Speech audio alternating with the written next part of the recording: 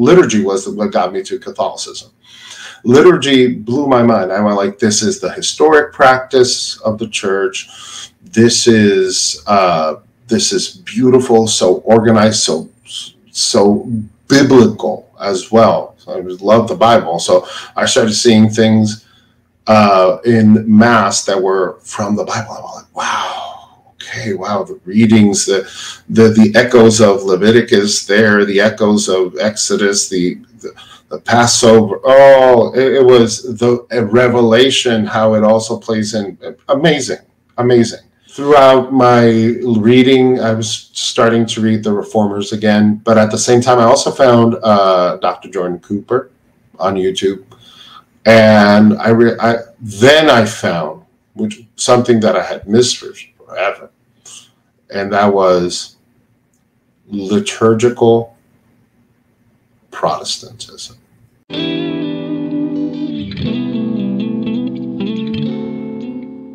Welcome back to the channel, everybody. My name is Javier Perdomo, and this channel is a place where I like to do church history videos, theology videos, apologetics videos, and in particular, where I like to do quote-unquote Protestant apologetics, insofar as Protestantism is an umbrella category.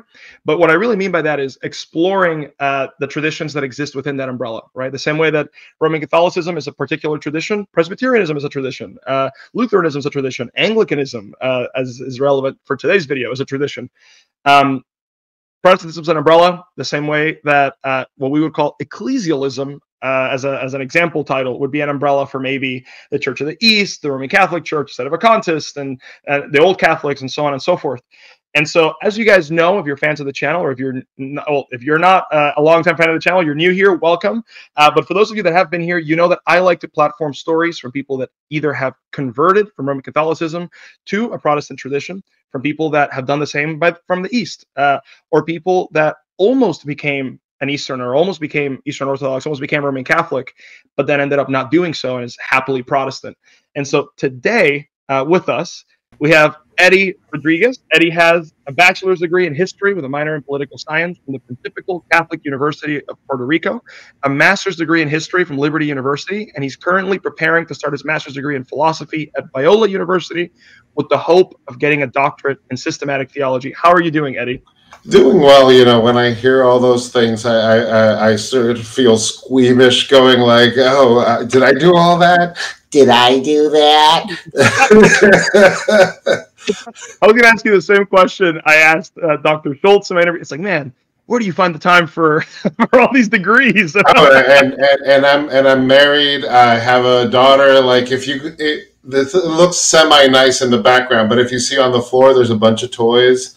And usually these bookshelves have I have some panels that I do a little doohickey thing where I just block them so my daughter can play. And pull the books out. And I also am a teacher, so it's interesting. Before we get started with your story, do you want to share a little bit about that and tell us a little bit about how long you've been teaching and what you've been teaching? Sure. I teach in Florida. I am a Florida teacher. I teach social studies, and I've been teaching 7th and 8th grade. I've been teaching civics, U.S. history, almost for 10 years now. So it's been a really interesting journey. Pray for me. Pray for me. It's never easy, and teachers work really hard. So if you see a teacher, hug them, buy them a coffee, something. No, I believe it. I had the other day, for the first time in a while, because most of my work, even when I was serving as an associate pastor at my old church, most of my work has always been with the youth. And so I preached sermons in that church when our senior pastor was on vacation or was sick, but mainly my work is with the youth, and I love the youth. But man, like a week ago, I had the chance at our young adults small group to lead that. Oh boy, is it a different experience? Things have changed. I love the youth, don't get me wrong, but oh man, everyone was like, yeah, let's share about people had already read the text prior, people were sharing. Oh man, it was great. Working with kids, and this is something that if I eventually become a pastor, which is something that I've been thinking about, but discerning, still praying, still seeing if that's the correct way. If not, it might be just being a teacher. It's getting to understand that these concepts that we're going to be talking about, sometimes we like elevating them, and we elevate them. And don't get me wrong, sometimes it's necessary to get clarification and correct language. The reason why we have philosophy in general is so we can narrow down and define things so nice and perfectly, like the Athanasian Creed and things like that. So we get it, but at the same time, lay people don't get a lot of these things, and they get confused. So it's sometimes nice taking these things and breaking them down to something a little bit more where somebody can understand. Go, well, give me the meat and potatoes of this thing. Arroz y habichuela, Well, and I feel like, and when someone is like, hey, give me the meat and potatoes, then, well, at least we've done the first part of our job right, because we distilled it down. They understood it to the point where they want the meat and potatoes. So something's gone right. Yep. But, all right, well, Eddie, I'm going to go ahead and get out of your way here so you can tell your story as to how you, became a Roman Catholic and how you ended up where you are now as a happy member of the Anglican Church. And so I'm going to subtract myself here and just let you get to it. So before I begin, I'm going to do a quick little prayer, and this is just for myself. It's from the 1662 Book of Common Prayer. O God, by whom the meek are guided in judgment, and light riseth up in darkness for the godly, grant us in all our doubts and uncertainties the grace to ask what thou wouldest have us to do, that the spirit of wisdom may save us from all false choices, and that in thy light we may see light, and in thy straight path may not stumble, through Jesus Christ our Lord. Amen. So I just wanted to always start with a prayer. It's just something that I've learned in my life as an Anglican. But going back to my story, I grew up in Puerto Rico, and I grew up some people would imagine you grow up in Puerto Rico, well, you are going to be Catholic. No, there's a strong, especially after the United States came in, there's a strong Protestant, many churches, strong Protestant presence there, almost 50-50 at this point. So I grew up in a Protestant denomination. I grew up in a Baptist church throughout all my teenage years. I was very involved from the beginning. My grandmother was a cradle Pentecostal, and she read to me the Bible, not Bible stories, the Bible. She had me as a baby, and she would just read me the Bible, and I just soaked it in, apparently, because I just fell in love with the Bible. And since I was a kid, I read the Bible over and over again. So as I kept going in my journey throughout my childhood and my teenage years, I get involved in church leadership in that Baptist church. Great people there. Eventually, I end up teaching, just like 13 or 14 years old, and I'm teaching kids about the Bible. So it's really, I think it was a wrong decision that they made, but it was an experience for me, and just getting to know, I come from a family of teachers, so just getting to know the Lord's Word and how to teach it to people from that early age was very interesting for me. I also got involved with a ministry called True Love Waits, which is basically, about sexual purity and not getting involved in fornication and things like that, just saving yourself for marriage. Well, afterwards, I leave that church because of some drama that happened. I don't want to get into it because it's not important for this story. Drama happens everywhere. And as I left that church, I went to a non-denominational church, which had a more Arminian theology per se. And, felt right at home. Again, really nice people, really devoted people. And eventually I ended up joining their leadership in the youth group. As I kept going, by that time when I joined the non-denominational church, I I had gone to college and in that Pontifical Catholic University. And even though it was a Catholic university, there were Protestant groups, there were atheist groups like any other college. And we had debates about Bible, about God. We had all those debates. So I immersed myself in rudimentary apologetics, more specifically about the existence of God. And as I kept going, I started listening to my Catholic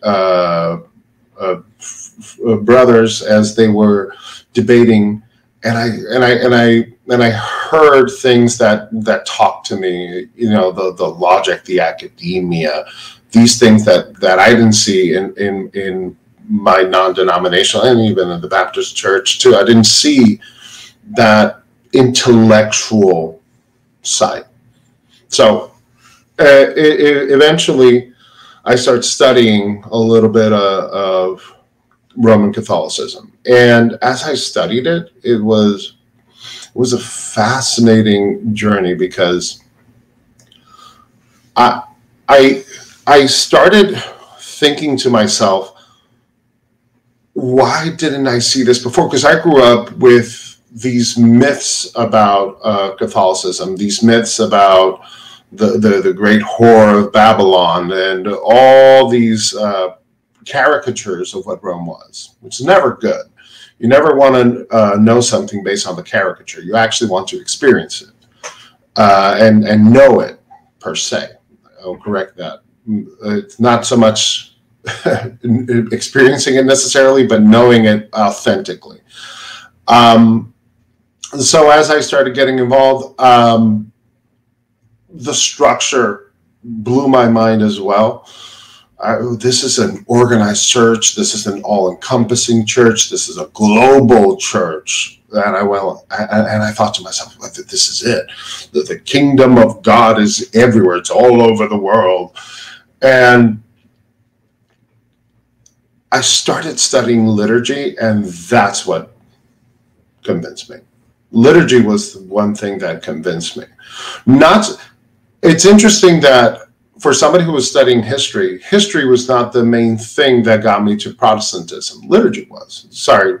Got me to Catholicism. Liturgy was what got me to Catholicism. Liturgy blew my mind. I went like, this is the historic practice of the church. This is beautiful, so organized, so biblical as well. So I love the Bible. So I started seeing things in Mass that were from the Bible. I was like, wow, okay, wow, the readings, the echoes of Leviticus there, the echoes of Exodus, the Passover. Oh, it was a revelation, how it also plays in. Amazing. So I did fall in love with it, but at the same time, and this is something that I only recently learned about this term, because I didn't know it. It's deconstruction. I started basically a deconstruction of my evangelical faith. And even though it ended, I had a pit stop in Catholicism, I ended up just leaving Christianity altogether eventually. Why? Multiple reasons, but one of them, as I look back, if you would have asked me then, in all honesty, I would not have said this. This is just looking back. I just had a major interest in living a hedonistic lifestyle. I wanted a life of leisure and pleasure. I want to have fun. I wanted to go out on dates, and I wanted it all. And I did. So in many ways, even though I used atheist, rigorous arguments for my side of things, I just said, well, no. So this is because of intellectual blah, blah, blah, blah, blah, blah. No, it was, and I'm telling you right now, humbly and in all humility, it was because I was looking for a pleasurable and sinful lifestyle. That's it.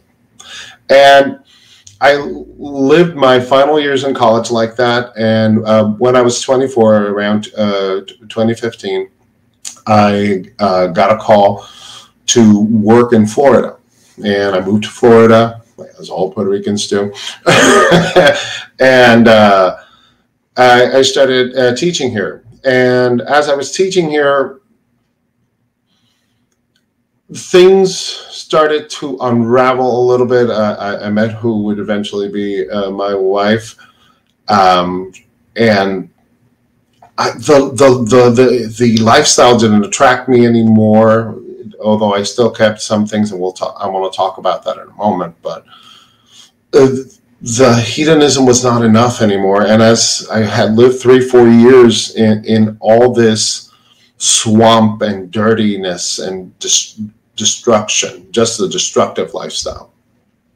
And I said to myself, I was seeing the news, I was seeing all the just sin, the ugliness of everything.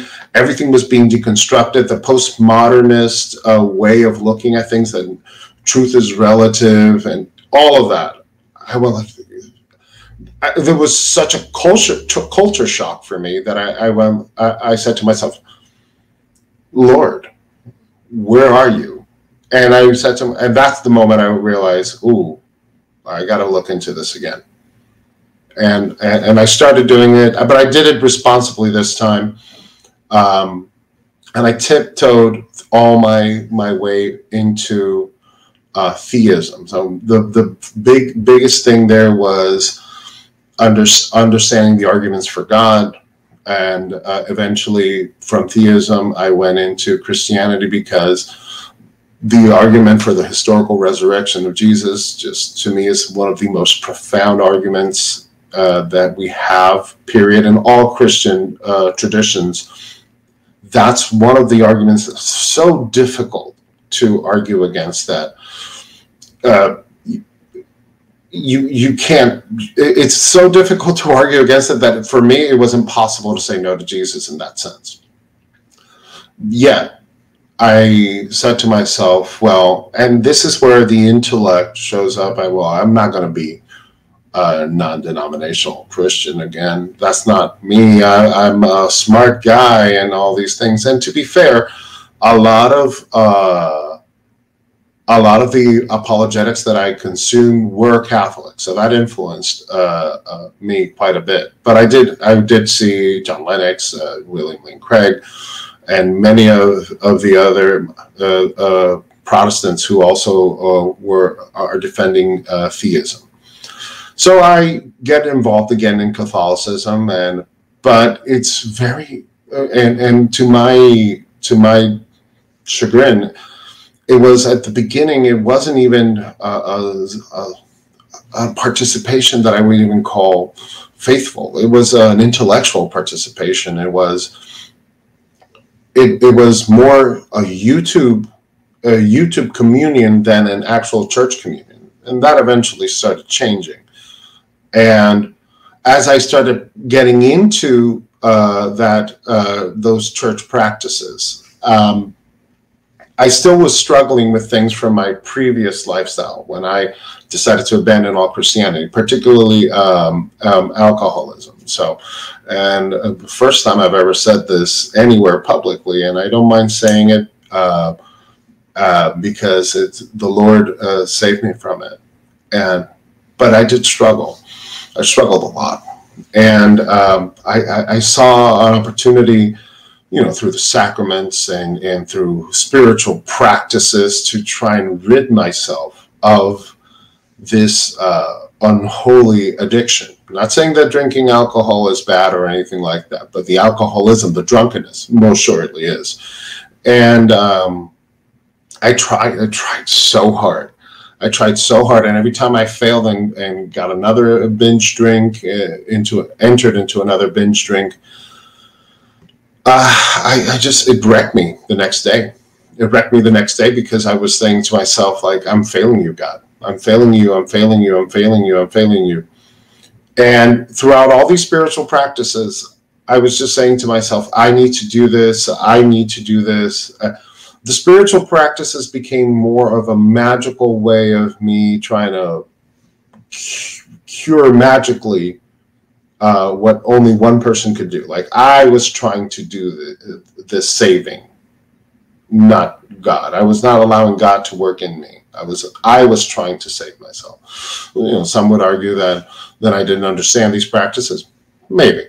But I honestly don't think that that's the case, particularly because when you start getting into history, you see Martin Luther was struggling with this as well. So I'm not alone in this, and I'm not trying to equal myself to Martin Luther, but there are so many before me who have dealt with this and found God's grace, God's real grace. And it's only after you start getting into understanding the grace that when you read Romans again, that things start to change. The things start to change so much. And thankfully now I've been sober for a long time now. And as I've been sober is when I started looking for God's grace. Now, as I was looking for God's grace, one of the key things in all of this was like,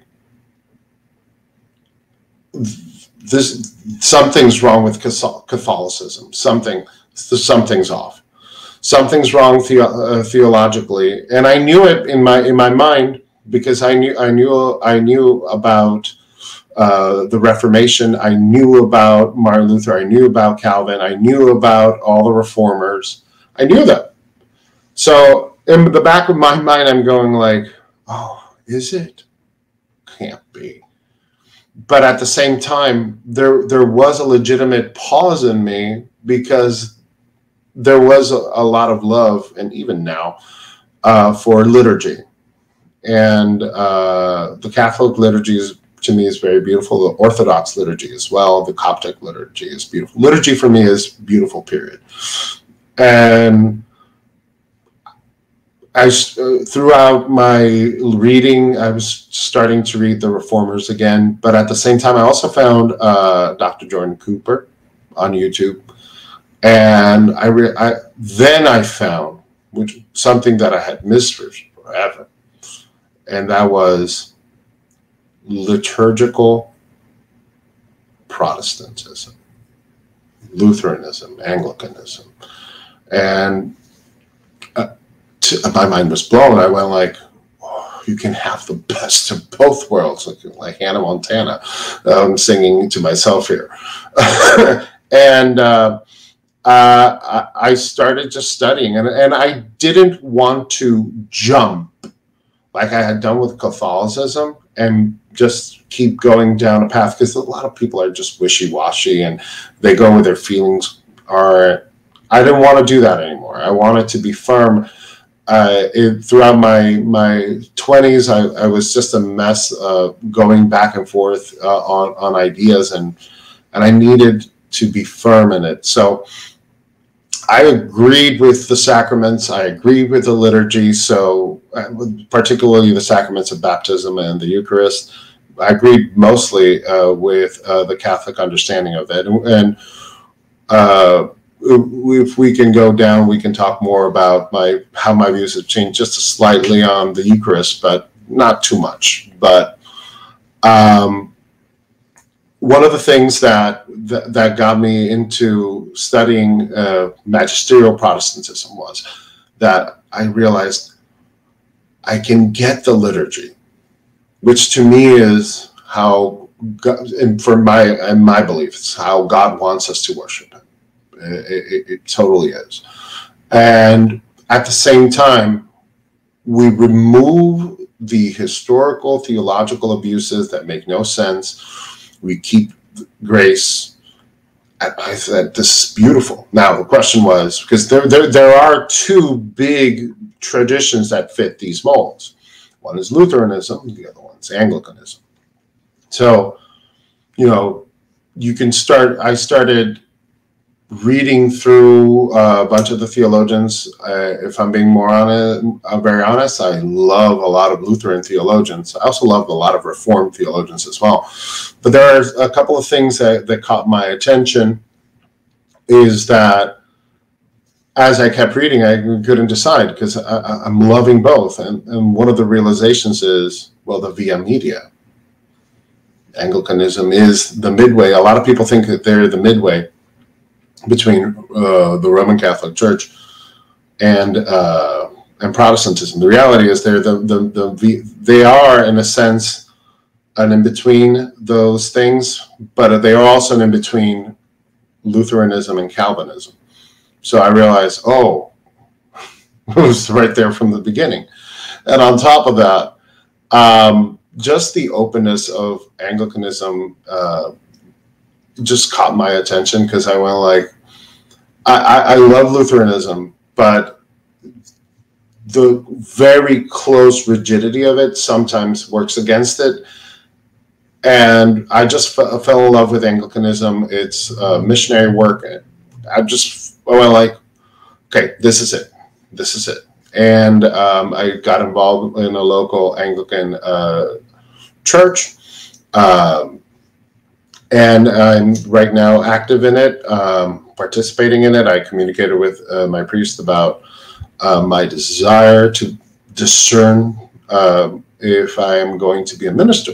And at the same time, I've also now started volunteering, filled out all the paperwork to teach Spanish speakers English. Because it's not just about finding theologically sound things. It's also about, spreading the word, and at the same time taking care of the poor and the downtrodden. It's more than just intellectual rigor. It's much more than that. It's being the light and salt of the world. And Catholicism has a lot of that. Don't get me wrong, but Anglicanism has it, and a lot of evangelical churches have it. A lot of Protestant churches in general have it. And I felt, as I was doing these things, okay, I'm home. That's basically my story. So much for sharing that, Eddie. Man, it's just it's so great for me to think that even it's such a privilege that I get to have this opportunity to hear so many people like you, right, come on and tell their story. Even like you said, right, some details that you're like, man, maybe I haven't shared this publicly before, and here you are. And so it's an honor for me, and I really appreciate you. World exclusive. I'm sorry. Sometimes I'm kind of jokey when I get nervous. No, it's all good. But hey, so I have a couple of questions here to follow up on some of the things that you said. So when it comes to something that I like to do a lot in these interviews is try to figure out, okay, if we go through the story, how you ended up becoming Roman Catholic. And you mentioned a few of these things, right? You said you found, in particular, three things stood out, right? The liturgy, like you said, really, really alluring from Rome. The philosophical and logical acumen that they have. And then the global nature of the church. And so why don't you unpack those a little bit more, and then maybe give me your thoughts as to why you think it is that these things in particular draw not just you, but so many other people to Roman Catholicism. Oh, sure. So when it comes to the liturgy, the liturgy is so powerful that Orthodox liturgy attracts Catholics that are in Novus Ordo and things like that. So, so the beauty and the aesthetics of it, liturgy is something that,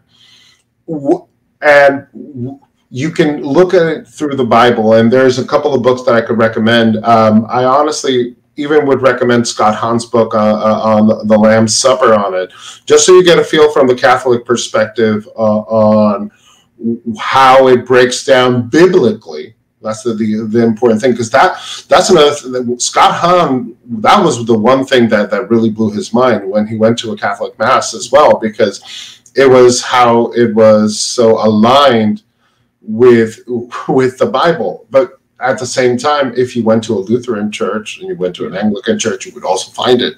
But I didn't go to those things. I didn't go to those. but you would find that there as well. And if you go through what the Lutherans and the Anglicans did, was that they stripped it from certain abuses, but the core is there. We have a shared core. Same thing with the Orthodox in many ways. We share, there's some core in liturgy. Liturgy is one of the things that hasn't changed excessively. It has, but there's a lot of things that stay the same, and there's a reason for it. It's very historic, and I think that's one of the reasons why people get attracted to it. The one thing I would tell people is, Rome is not the only one who has liturgy. There's and that's a great point.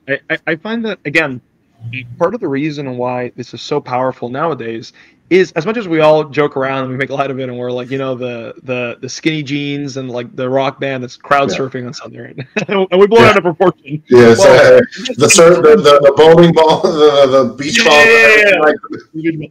And I guess in some instances, unfortunately, that's not a caricature, but a lot of the time it's kind of overblown. But there is an element to which, at the end of the day, right? And I always say this on the channel for people at home to understand: if all that a church has is literally just a hut, like a mud hut, and we don't even have any instruments, or maybe we have like a rusty old guitar or something, yes, the Lord will be pleased. Right? We're doing the best that we can do. I mean, absolutely. Yeah. And this isn't like the Lord only looks at places with gold and and what have you.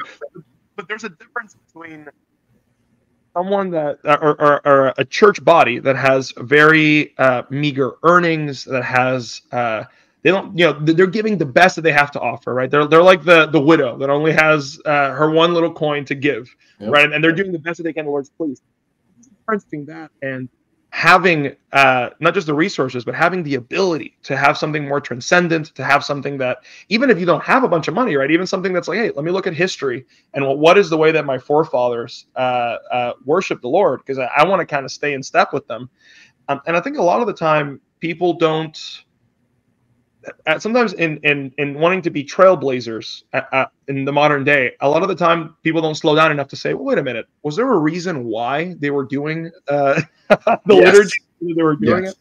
Yes, these are the things that we started looking at. There was a reason why it was formulated the way that it was. It's after the Levitical practice that we see in the Pentateuch. And the additions and the changes that are made are based off of, you see in Revelation a couple of things as well. And the practice itself doesn't need the extra splendor. Yeah. And what's interesting is the splendor is not what got me. The steps are what fascinated me. And maybe that's why it was not so difficult for me to eventually abandon Catholicism altogether, because I was not looking at the gold. I was actually looking at the going back to the Bible, sola scriptura, how this liturgy goes step in step with what I see in my Bible, and the global nature of the church.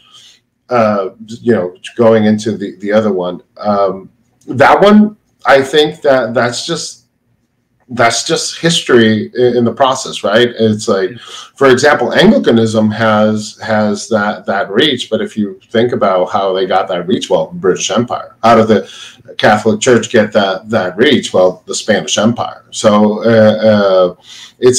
there are some happenstance. So I wouldn't say that necessarily is a qualifier for anything, but it does help when you're trying to spread the word and spread the gospel.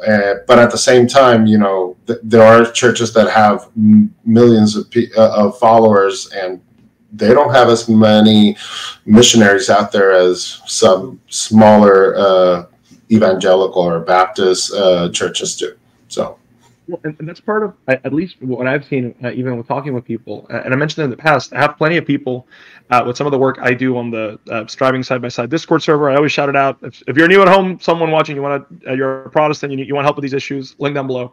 But one of the things I always hear from people, and I've heard this several times, is sometimes the global nature is alluring, but similarly, it's also simultaneously scary, right? Because sometimes people will get this in their head where it's like, well, I mean, my church isn't this like titan that's worldwide, and it almost becomes like an outlook of it's just little old me and my church versus there's this massive Roman Catholic titan with a pope at the helm of it, and it looks so impressive. And so that one I find is it hits on from two different angles. It's like, hey, isn't it really cool that we have this reach, that we have this ability? And like you said a little bit earlier, the Roman Catholic Church is I think the world's number one, pretty much when it comes to charity, like number one do-gooder, I guess for lack of a better word, when it comes to charity and these things. And so there's a point of allure there, but also there's kind of like an isolation fear that comes upon people, I find. Yeah, and I think that a lot of people don't take into consideration that, yes, it's good to have a global reach, right? But what are you doing it for, number one? And secondly, it's great they have all of that, but are you teaching the right thing as well? So it also, Islam is one of the fastest growing religion out there. Yeah. So and you look back at church history, and for a little while there, Arianism had quite a bit of reach. Yes, as well. Yeah, it's like, come on. So shout out to my boy Athanasius. So Yeah. Well, and that covers a little bit of the global nature. What about the philosophical acumen, right? Because I mean, you're about to, Lord willing, get your philosophy degree as well, or start that off. And you and I had it sounds a very similar one. For me, it was earlier, right? So I was like about to start high school when I started having is God actually real? Like type of thoughts, and that's where, like exactly like you said, John Lennox's stuff, William Lane Craig. I feel horrible that William Lane Craig has the Christological issues that he does, which scare me for him. But when it comes to everything else, the Kalam cosmological argument is like one of my favorite, probably my favorite argument for God's existence. I love it. He's done so much great apologetics work.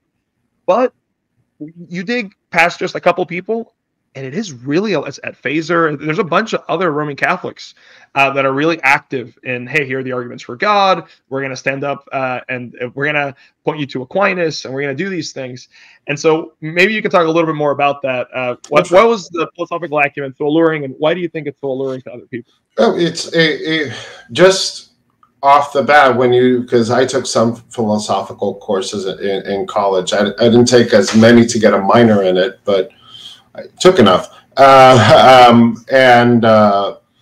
You start looking, and granted, it was a pontifical Catholic university, but Aquinas is Aquinas. Aquinas is Aquinas. It's like Anselm Canterbury is Saint Anselm. Okay, but the thing is that, and of course Augustine. I haven't mentioned Augustine, but there's a reason I don't mention him. And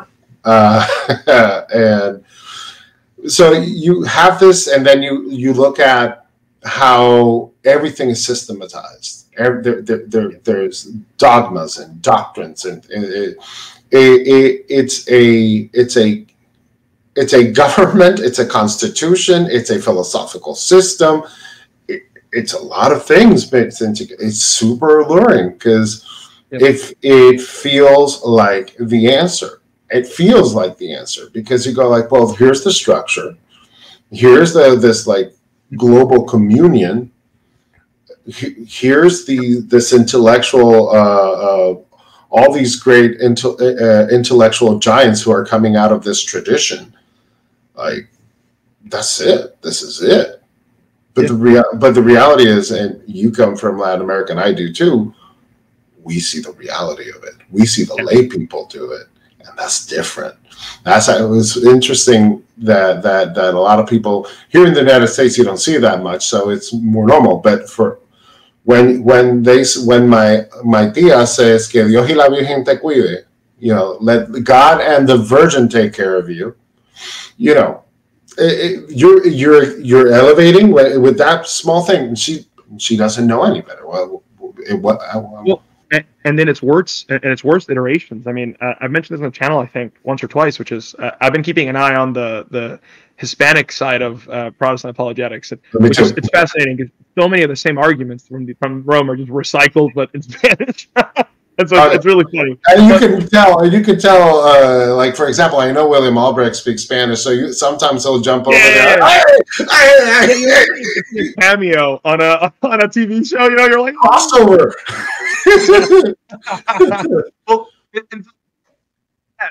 and like, they're really, really big in the Hispanic side of apologetics, and for the Protestant side, they're really big on idolatry, like dealing with idolatry. Because when you go to South America, and our Roman Catholic friends, you know, it sounds very, there's some fancy like footwork that happens with dulia, latria, and hyperdulia, and really we have these neat categories.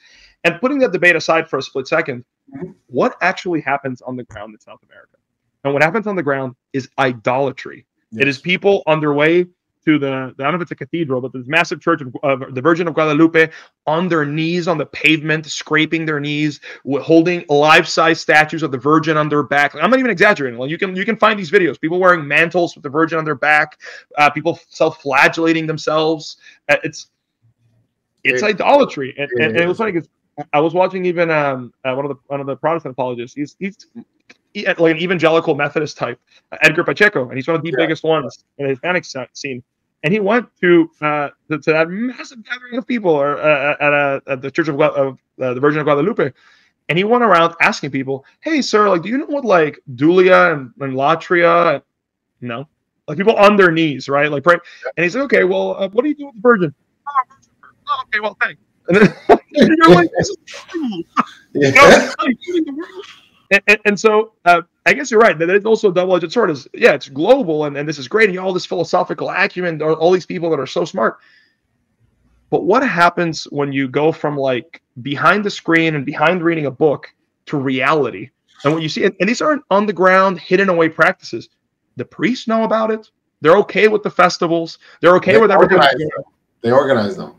In Puerto Rico, it's like, they organize it. It is part of their required duties. They organize all these things because and I know it's sometimes a bad word, but it's sometimes syncretistic. It is. You can't go about it in a different way. It is. Sometimes it works in the positive, but sometimes you end up with Pachamama.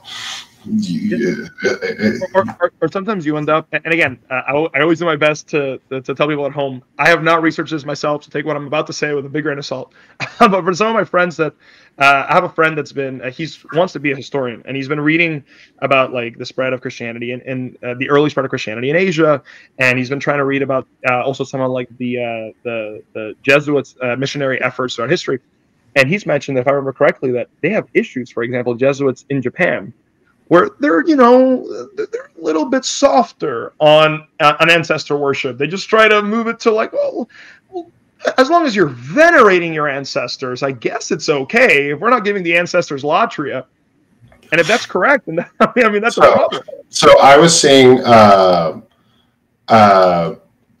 a documentary and not on YouTube, an actual legitimate documentary from BBC, so it's legitimate. And it was about these cultic practices throughout. And then in the Philippines, there was this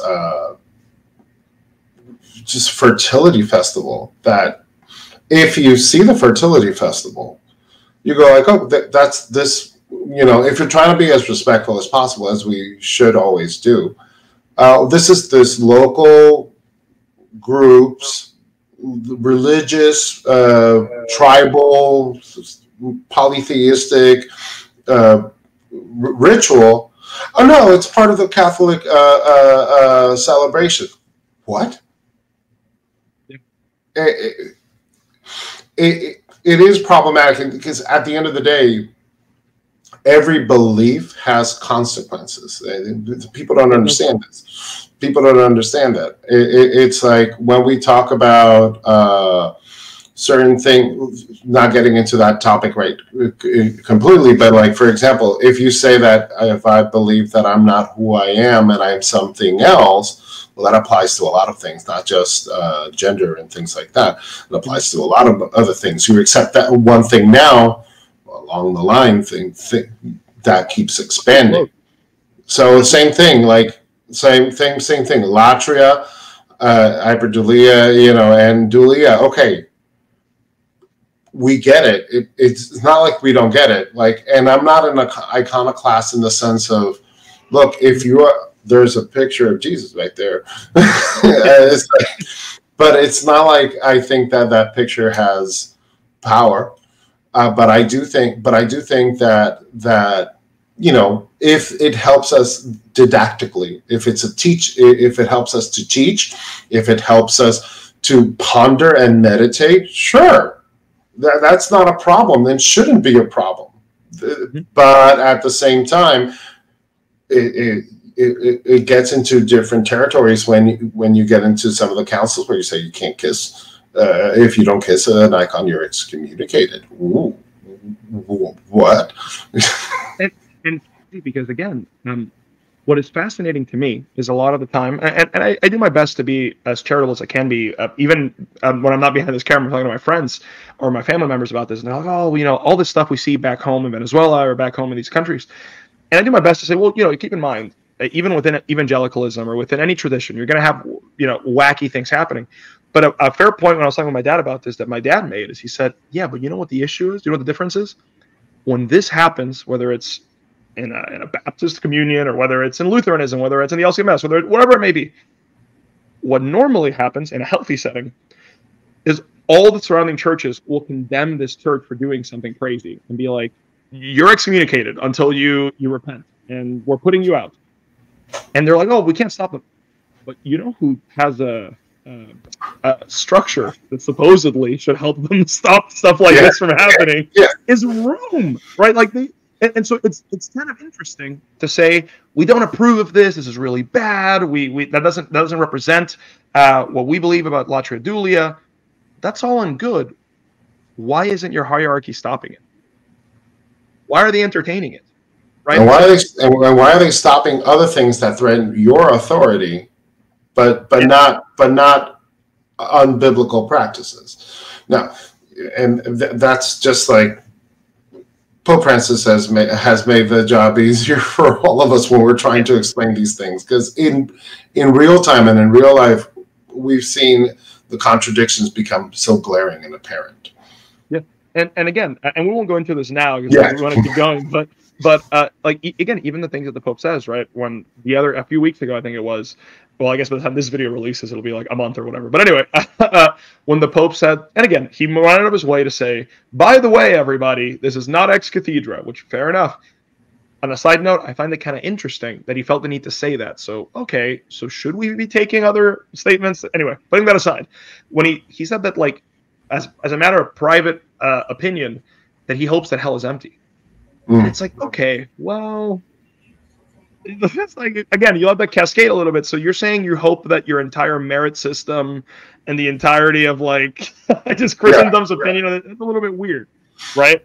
And so, but anyway, putting that aside, it's just a matter of there's this one bill of goods that you're given, and then the actual thing itself is not what was sold. Again, that's kind of the idea. And then just taking it as an example over here in Protestantism, as simple, and when we use Protestantism, I like using more Reformed in general, the term, because to me Protestantism, I use it like Newman would use it, which a lot of people don't know, that Newman would use Protestantism to refer more to the Anabaptist type. It makes more sense when you think about Protestantism is more like the Anabaptist, and then Reformed is more like the Lutheran or the Calvinist churches. Stepping that aside, if somebody does something wrong, as you were saying, it's simply going to the Bible and go, that's not what it says here. That's not what the apostles have taught before. Look at what these church fathers have taught before. Because it's not solo scriptura, it's sola scriptura. So it's not like, where does it say there? Who interpreted it like them? No, you're wrong. It's done. But it doesn't. But it doesn't. Yes, the bishop did something wrong. In an Anglican bishop did something wrong. A Lutheran pastor did something wrong. The system doesn't break. Yeah, exactly. Because the system's decentralized, right? And it's like that on purpose. And so, but but moving past that a little bit, so those were some of the things that were alluring for you and are alluring for a lot of people when it comes to Rome. Now, I want to then kind of look in the opposite direction, right? So if you think back to when you first converted to Rome, right? And you mentioned this a little bit, but I think it's worth underscoring again.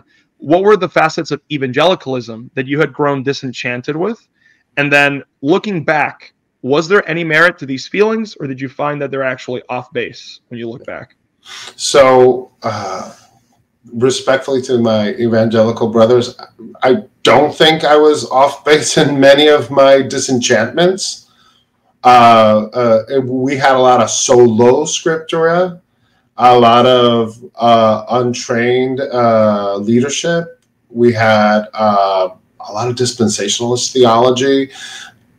A lot of dispensationalist theology, way too much dispensationalist theology that it became problematic in many times when there would be somebody who would just randomly say that there's a pastor would say, I saw a vision and this would happen on this date, and then it was spread on all the churches. It was an issue. The divorce from history, the low view of the sacraments.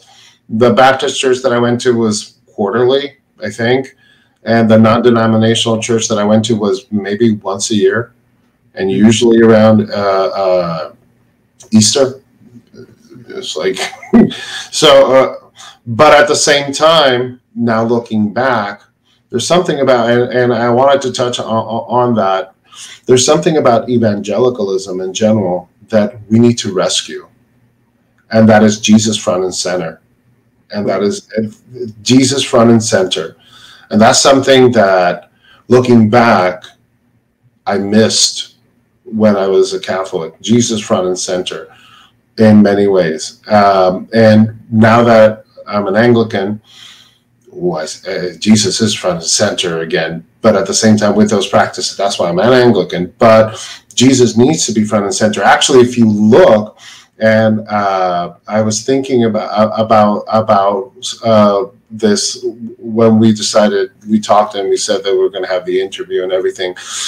If you look at the big words from the churches, each of them apply, and we need to rescue them. Catholic, the universal practice throughout church history, we need to have it. Orthodox, the keeping of apostolic teaching, the rule of faith, and safeguard that theology. We need to keep it. Reform, semper reformanda, all, wary of doctrinal accretions and that distance themselves from that, have the humility to reform your theology according to Scripture and through the reason and academia and all that stuff. Evangelical, passionate about saving souls. Having Jesus Christ as the center of worship, reflection, and devotion, and Episcopal, having the ecclesial body and structure. All these things are necessary, and a lot of people don't even think about it. But all these words that are being hijacked by churches, we need them all. We need a Catholic, Orthodox, Reformed, Evangelical, Episcopal Church. No, I think that's great. Actually, wow, I'm really happy you said that. That's exactly right. And I think a lot of people can be very, and it happens to me, it happens to all of us. We can be very myopic. Yes. And it can just be, well, I really care about this one issue. And I guess, interestingly enough, even thinking scripturally, right? So many of us can get focused on, like, let's say in the body of Christ, like if I'm a hand, and it's like, oh, well, the hand, like the job of a hand is really important, right? And we got to pick up tools, and sometimes we can get maybe so focused on, like, well, I'm a hand, and being a hand is important. And you have someone else that's like, well, actually, like, I'm a leg, and the leg is important. I need to be able to run and stand up, but sometimes some of us can get so, like, focused, put our blinders on and just be like, well, no, let's say liturgy is really important. Oh, rightfully so. Well, all I care about is liturgy. And maybe we let other things fall by the wayside. Maybe we don't care about, like you were saying earlier, right? Maybe for some of us, we're missing this element of being deeply involved in the community where people know us for our love for one another and for them. But no, all we care about liturgy. For some other people, maybe the opposite. They're so involved in the community theologically they're just very shallow. Their liturgy is lacking. And you're right. I think we need to kind of look around and say, okay, what is the best that everyone has to offer? and scripturally speaking, how can we combine that? Congeal it, yeah. It's basically, because when you look at it, like when I see, I'm going to use a Protestant and I'm going to use a Catholic. When I see Jordan Cooper, humble, meek, in the nice, and I don't mean it in a pejorative way, I mean it in a nice way. Always with passion for Christ. And look at Scott Hahn, for example, saying that meek, nice, showing love in everything he says, never irate. None of them are irate when they talk. There's something about it that I can go, like, I can learn from these two men. I don't agree with everything they would say, but I can learn so much from these men. And we need to keep that in mind when we're looking at these things. So much of these conversations, especially in the internet, in the age of polemics, not apologetics, in the age of polemics, where we have little tribes that form, that make memes at each other, and then deconstruct what they're saying to each other. It boggles my mind, because I'm just as I'm looking at these things, I'm going like, why are we being so uncharitable? Why are we being so unloving? Like, because what we're focusing on is, as you said, we're focused on the hand, we're focused on the leg, and we don't realize that not just it's the whole body, we're missing the entire picture. We're missing the love thy neighbor. We're even missing love God. We're treating God as a puzzle to solve instead of treating him as a person you need to know. Yeah. And people go like, well, that sounds evangelical. Yes. Yeah. In line with what we said about what everyone has to offer. Yes. Yeah, no, absolutely. That's something that to me is really interesting, which is, and I find sometimes that, at least from my perspective, and I guess I'm a little bit biased because growing up Baptist and evangelical as well, I guess I'm a little bit biased too. Yeah. But I often find that some of the people that seem like the best in the space, that are always loving, that are always there, and really smart, but they can, they're not perfect, but they can try to balance things out, both on the Roman Catholic side and also on the Protestant side. Interestingly enough, are people that started out evangelicals, right? Because there's something that sticks with you about, I need to have a relationship with Christ. I need to be excited about other people knowing Christ. And so I think I'm happy that you mentioned that, because that's a good way to temper the same way that with Rome, we can say, man, they do have a great philosophical acumen. They do have a great liturgy, but then here are the drawbacks. With evangelicalism, you're right. Evangelicalism is an inch deep but a mile wide. Right. And so there's a lot of drawbacks to that. There's not a lot of theological depth in a lot of places. And that's not the same across the board, but in a lot of places, that's just how it is. There's especially not a lot of historic or liturgical depth. But then on the flip side of that, there's a passion for Jesus. There's a passion for missions. There's a passion for reaching the lost. And I think that's something that, we need to be able to balance.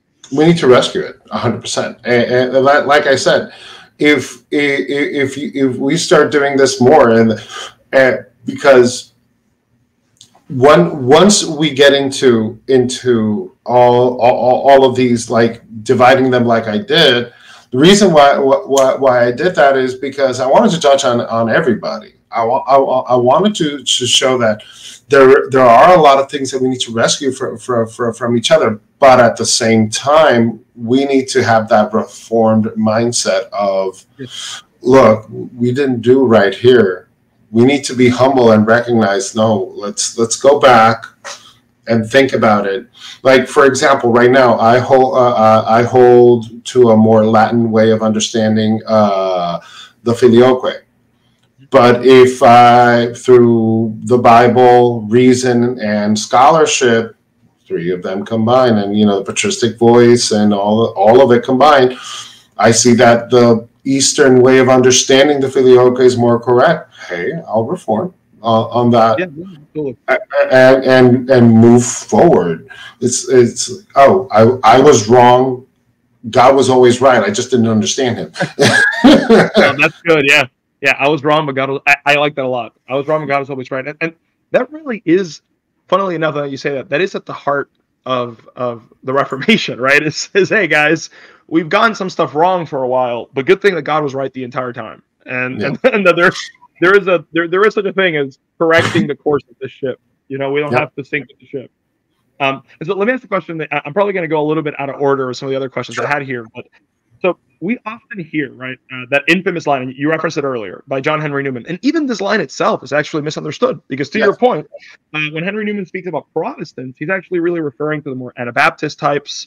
Like, if I remember correctly, like his brother, who was he a Quaker? No, he was a Puritan sort of. I don't remember the details.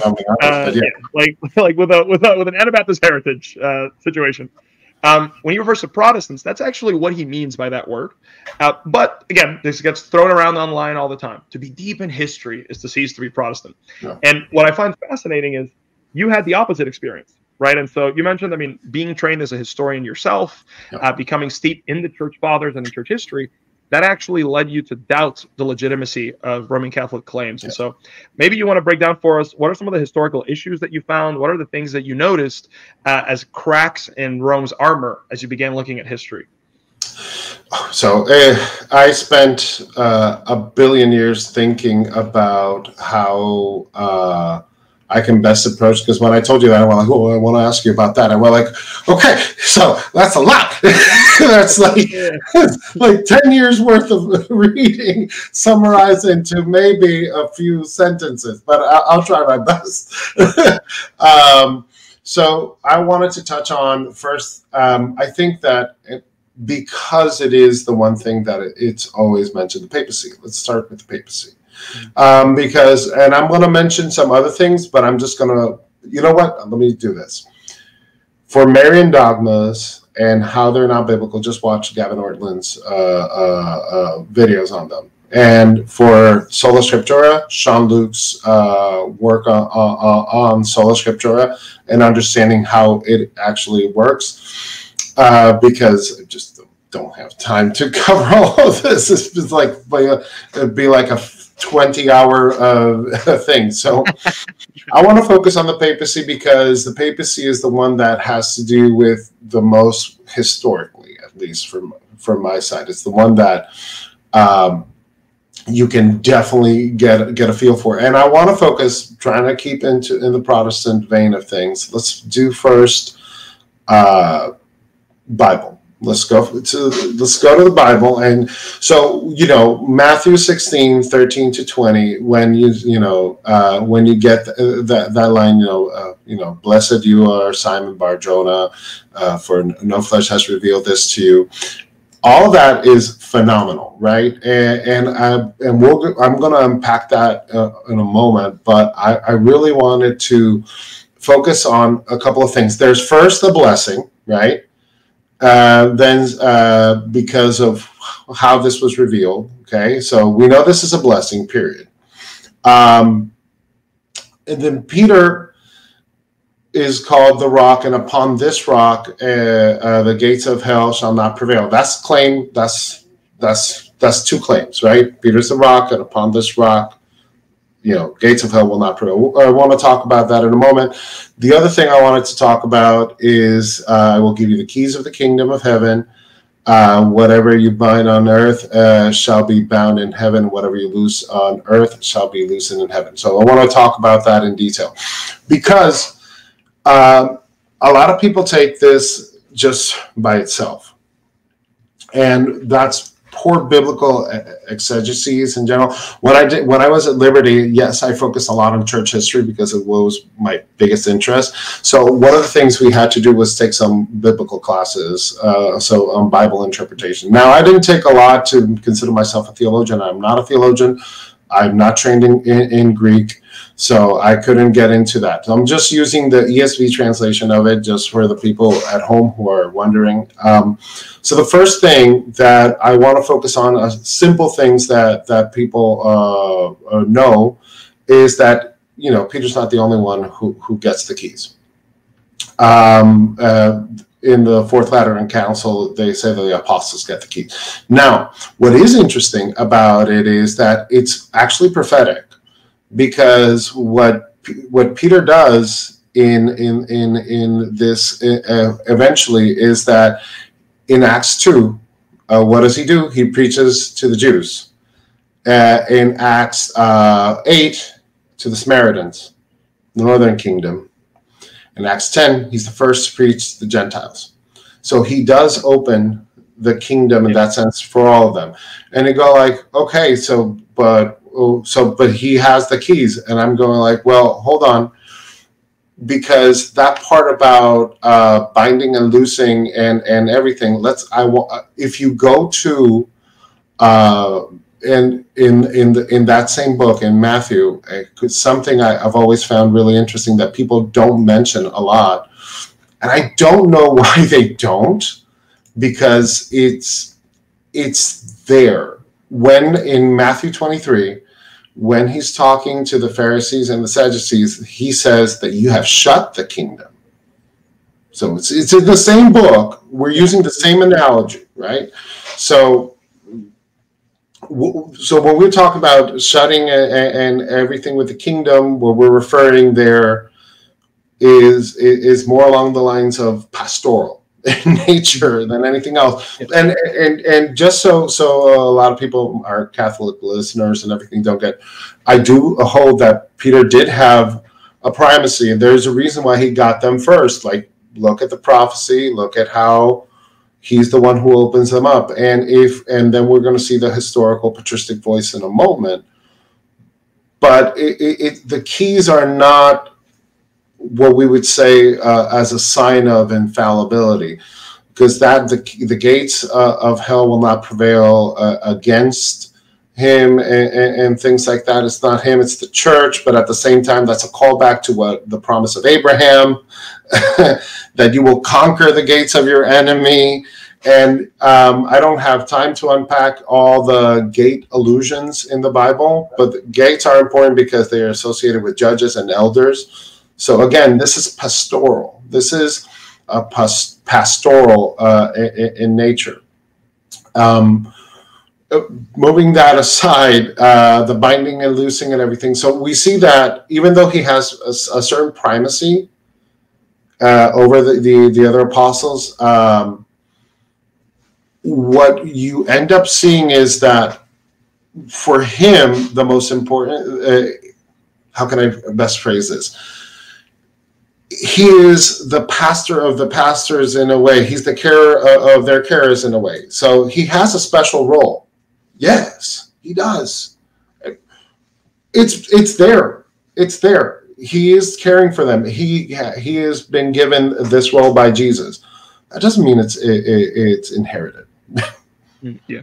And that's a very important thing, because when we look at the historical record, you look at why do the bishops of Rome, at least for example Clement, addresses the Church of Corinth. I wouldn't argue that's because of, and if you just look at how the churches operated back in the day, he wasn't using it under the authority of Peter. I think he was using it under the authority of Paul. What you do see in the early church is that whatever apostle founded a church, like those apostles would, the successors of those apostles, the bishops that would succeed those apostles, would kind of be in charge or continue pastoring those churches that they founded. So now, obviously, this is not the book that I'm writing on anything. But it's just basically so you get an idea of where I'm getting at.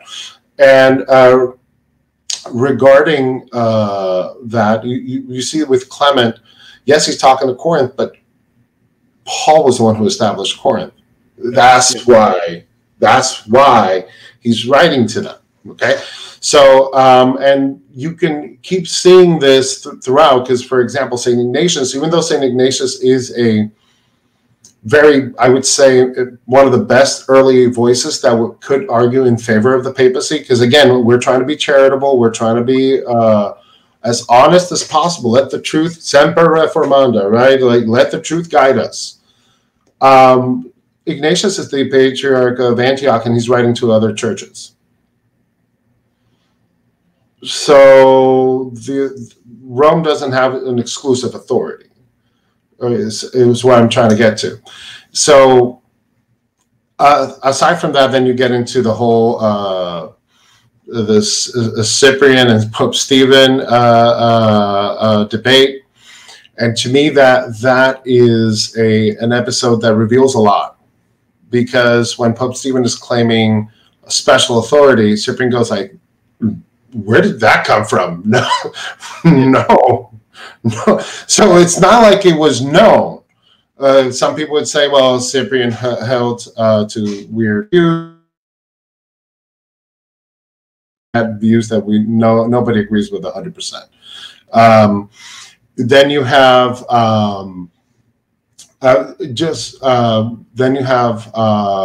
what's it called? Going a little bit further down history, the Avignon Papacy. The Avignon Papacy is the Avignon Papacy. The reason why I like doing a little bit of everything is because I'm just letting people know a little bit about all the episodes, so you can just search it for yourself, right? Because I'm not an apologist. I'm not somebody who rehearses all this for a week and then goes in and says like, here's my PowerPoint slide about XYZ with the quotes and everything like that. I did write some a little bit here, so to help me guide my thought process. But the Avignon Papacy, this is the important thing about history, right? When we do history, we can't look at history ex post facto. Like, look at history as if you were there. For a moment, when there are 3 popes all running around, who's the pope? And if you accidentally showed allegiance to the wrong pope, that's it. And if salvation depends based on we would use Unum Sanctum, the document that says outside of the church there is no salvation. If you would use that argument, yikes! It again, Jesus is no longer the protagonist. The Pope is. And this just reminds me of something that Scott Hahn said off the cuff one time. That he said, the Pope isn't the head of the church. Christ is the head of the church. And there were a couple of people who are more into the defending the Pope more. I'm not going to name names, but how dare you say that? Saying that Christ is the head of the church is a problem? These are the things that we see, and of course we can go in history and see at Pope Francis, right? So just so everybody can at least start looking at it, right? The main claim is, even though Peter had a special, at least my claim, I'm not trying to make it any more than that. Peter did have a special role with the apostles, just like Abraham did, just like Mary did, but it's not inherited, right? Abraham can be considered the father of us by faith, but nobody inherited the father of faith title. And he had a special blessing, but nobody inherited it. No. Paul had a special teaching authority, but nobody inherited that special teaching authority like Paul. Yes, they did preserve that apostolic teaching and to teach, and yet, but not like Paul. It was the same thing. Peter did have a special role to play. And if you look at Matthew is presenting Jesus as the new Moses, right? So in a way, and I'm not saying, because I've never seen anybody argue like this, if Jesus is the new Moses, then even though Jesus is also a type for for Joshua. You could make an argument that if Jesus is the new Moses, and you continue that typology, as he is delivering the people and saving them from the promise and taking them to the promised land, then he sets Peter like a Joshua to conquer, right? But it's a special thing that nobody inherits the throne of Joshua. It's a seed of Moses. And they go like, no, but the judges, and we could, yeah. No, I think that's a great point, because one of the things that I run into, and again, with a lot of love for the apologist on the other side, that even when I was like on the verge of like, is Rome right? What is going on? A couple of years ago, and again, maybe I misunderstood it, but from my understanding, one argument that I never in a million years found convincing was the Eliakim typological argument. And that's oh my God, yes. And that's one that, man, it was getting traction. It was getting, not so much anymore, but it was getting a lot of people. And again, with a lot of love for its main proponent, so Ansana, I think he seems like a super nice guy. He seems like a great guy. He's incredibly smart. Like, he's in Harvard, for goodness sake. So definitely way smarter than me. But putting that aside, the argument itself, it's to me, it seemed, almost everything seemed ad hoc. It's like we have certain things that we are passing over from the type to the anti-type, and we have things that are convenient. That's not how they would say it, but that's honestly the way that I viewed it. Was whatever was convenient was passing, and whatever was inconvenient for the thesis, that doesn't really pass on. So you have to be honest. Like, for example, I acknowledge that Ignatius makes a very potent claim for the primacy of the papacy, because it doesn't bother me because it's not in the Bible, but he is a church father that does argue like that. And you have to take that into consideration when you're looking at these things. But at the same time, he is also the bishop of Antioch, patriarch of Antioch, who's, writing to other people with some level of authority that you go like, well, okay, so it's not that clear cut either. One of the dynamics, yeah. And going to the Eliakim argument, because like, Jesus, that's why I mentioned the kingdom bit, because in Matthew, the kingdom is referenced like that. The Sadducees and the Pharisees are shutting the kingdom, and the apostles are going to open the kingdom. But then when we look at the Eliakim argument says the key of the house of David. Where does the key of the house of David appear? In Revelation. And who has the key? Jesus. And again, obviously, he has hours and hours and yes, pages for rent, so it goes beyond that, right? We're not trying to do, yes. I don't want to debunk it like that, because it wouldn't be, but it falls into, and this is the other argument that I would say, that it falls under the view, I would call it, and this is my own phrase for it, I would call it the federal view of the episcopacy. So it's basically every bishop is their own jurisdiction, but there is one elected who supervises everybody. So kind of like a federal system in politics, right? Where we have, like here in the United States, we have 50 states, but we elect a president and the Congress, and there is a polity, there is a government that governs the other governments, basically. So that view of a federal episcopacy is not present in the early church fathers. And that's the best way I can put it. Yeah.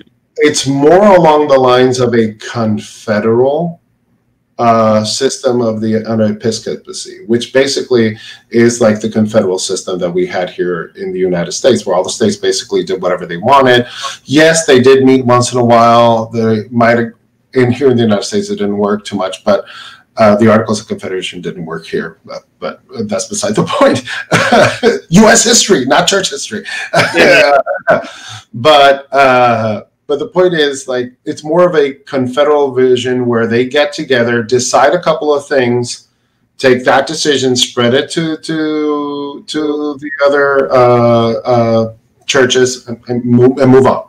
It's kind of like the view that is present. There's more of a confederal system. That view, that government style that you see there is more akin to what you see in judges in general. Not, and I'm not saying this is 100%, because like I said, I'm not making an argument that it's exact. I'm not going into the academic details of it, but I'm saying it's more akin to, because when God gives in Deuteronomy to the people of Israel, he calls them a kingdom of priests before they've elected a king.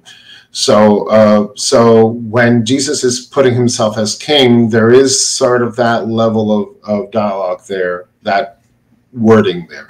Again, not saying it's well thought out, but it's something that needs to be considered when people are arguing these things, because just because we assume it's kingdom, and yes, he is the son of David, doesn't mean that the organization is going to be like a kingdom.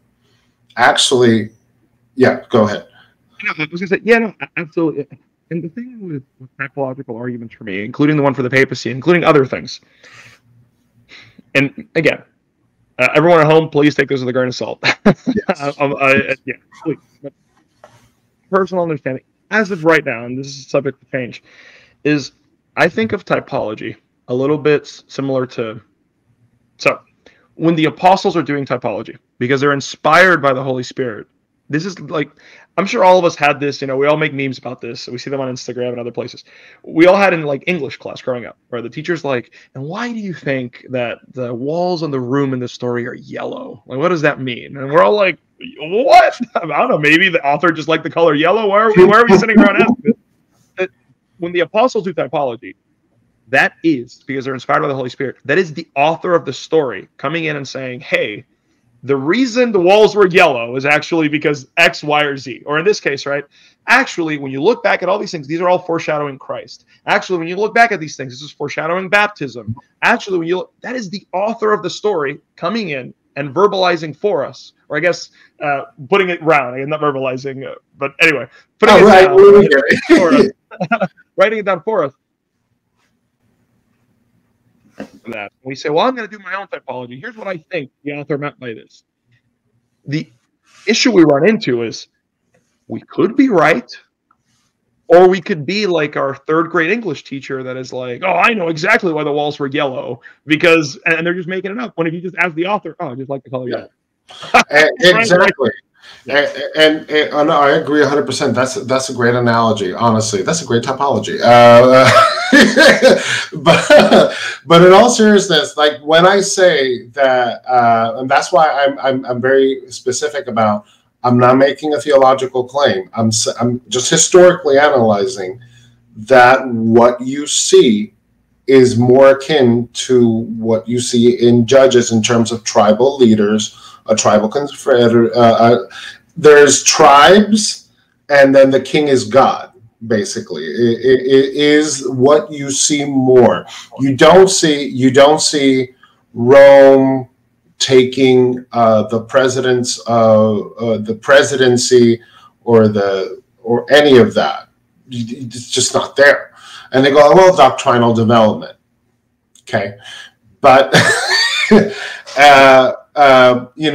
we have to be careful with doctrinal development, because there's a difference between when you say, and go bless the people in the name of, in singular, of the Father, Son, Holy Spirit. What does that mean? How can one be three? How does that work?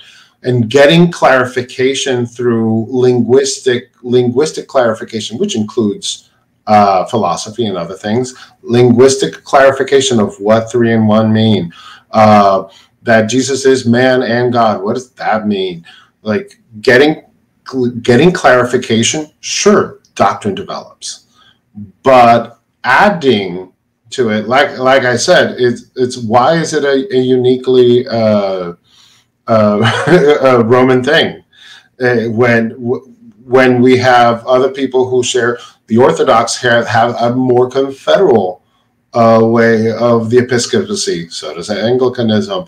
So does almost everybody else. Why? Because that's what was originally there. And that's a great point with doctrinal development, because again, we all would admit, well, the Eastern Orthodox, I'm sure they would admit this is something real, though they would probably be the ones likely to say, no, we've never changed. But everyone agrees that you have doctrinal development in exactly what you're describing, which is we sharpen our understanding of the Trinity. We sharpen our understanding of justification. We sharpen, what we mean when we say that Christ has two natures, right? Like, we sharpen these things over time. And that's why you see, for example, with even great church fathers like Justin Martyr, his last name wasn't Martyr, he was martyred for the faith.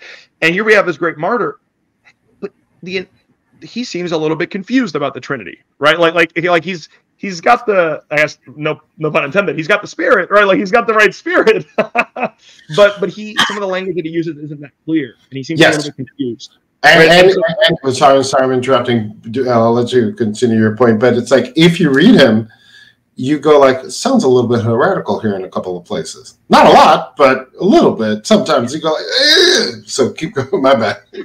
But you're like, well, we're going to give him the benefit of the doubt. I think he's just a little bit confused, and that's okay, right? We're starting to figure things out. The more and more people have conversations, the more that the pastors of God's church, the theologians, that everyone gets together and speaks, the more clarity we have on these issues. But there's a difference between that and doctrinal development being used to develop things out of thin air, or to have theological U-turns. I remember, it may have been Jimmy Akin and Trent Horn's response to Gavin Ortlund, although I'm not exactly sure. But if I remember correctly, they even talk about like when they're trying to defend icons, and they take the route that it's a doctrinal development and it's valid. And if I remember correctly, I think Jimmy says that it's okay sometimes doctrinal developments include U-turns, and it's like, well, wait a minute, that doesn't sound like a development. That sounds like a contradiction. Yeah, it's like a contradiction. And so we need to be careful with that. And it's, it's just, I find that a lot of the time, and I want to ask you this, and then I'll move on to some other questions here. For you as a historian, and I wanted to ask you this, because it's something that I've been trying to think of myself as I'm starting to read the Fathers, as I'm starting to, Lord willing, in the near future, maybe starting some historical theology education, further education. One of the things that I find very troublesome, even from my layperson perspective when it comes to history, is a lot of the time, whether we're talking about the canon, whether we're talking about just the church fathers in general. Actually, I'll go with that, just the church fathers in general. I find, and I'm happy that you said something to this effect earlier, people a lot of the time just assume, oh, the father said X, Y, Z, and that's enough. That's enough for them. Like it's like they don't even explain, they don't understand why the father said that. They don't know how to contextualize it. Oh, well, the fathers actually decided this canon at this time. You're like, okay. Do you understand that a light didn't shine from the heavens and like into their brain and reveal to them the canon? Like they had arguments, they had things they were saying. One of my worries, and I want to get your opinion on this, is a lot of the time I find that people are looking back, and we're no longer spurning history like a lot of modern people do. We're like, oh, those guys were all dummies, right? Like we're not falling into that pitfall, thank God. But I almost feel like we fall into a different pitfall where we're kind of deifying these guys, or we're like, their reasoning doesn't matter. It just matters that they said X, Y, or Z. What do you have to say on that? And is that something that you think we should be a little bit wary of when we're engaging with history? Oh, 100%. I call it nisi fontes, just the sources. Just the sources. Just the sources. It's kind of like a solo scriptura sort of scenario, but just with sources, right?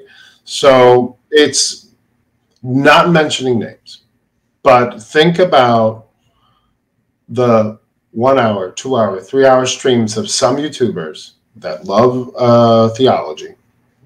Some I do believe love God. Some I question legitimately, but I don't know their hearts. So, but it's how they talk that makes me question things.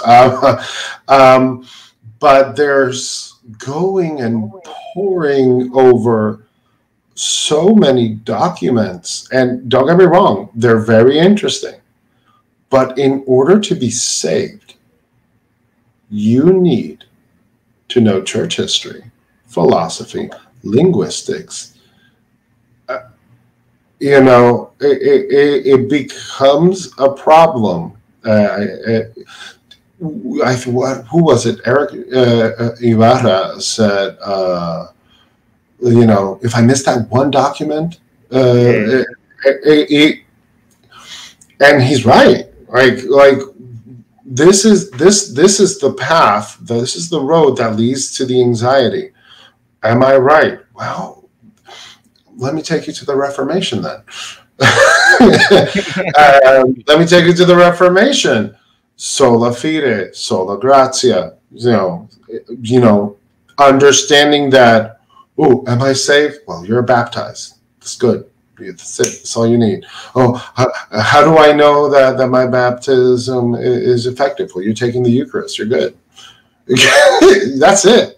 You're communing. Look at how simple it is. Like, now that doesn't mean that we're going to make some mistakes along the way and understand things. And we should study Scripture. We should study Scripture, and we should study church history, and we should study the linguistics. Why? Because it is the truth is obviously godly. So it's important to get as close to the truth as possible in our flawed understanding of it. But be careful with nisi fontes. It's like the best way that I can describe it, because quote mining, which happens a lot, going over a document, and then I'm looking at countless YouTube channels, right? And here's the taking a little dig, because we're on the evangelical side. It's like, look at how, look, it's just like this superficial hallmark thing where you're going like, what? And then here you have the dark, edgy sister of that side, which is like people smoking cigars and poring over 5-hour videos on just one document and what it means and the history of it and everything like that. And I see these both sides, and I'm going like, we need depth. Yep.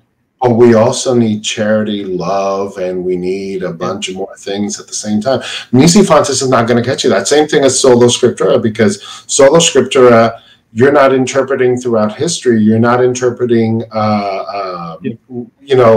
with academia behind it, because academia is important. Having the sources to analyze it. Oh, but I don't want to be an academic. Great, buy a Bible that has a commentary on it.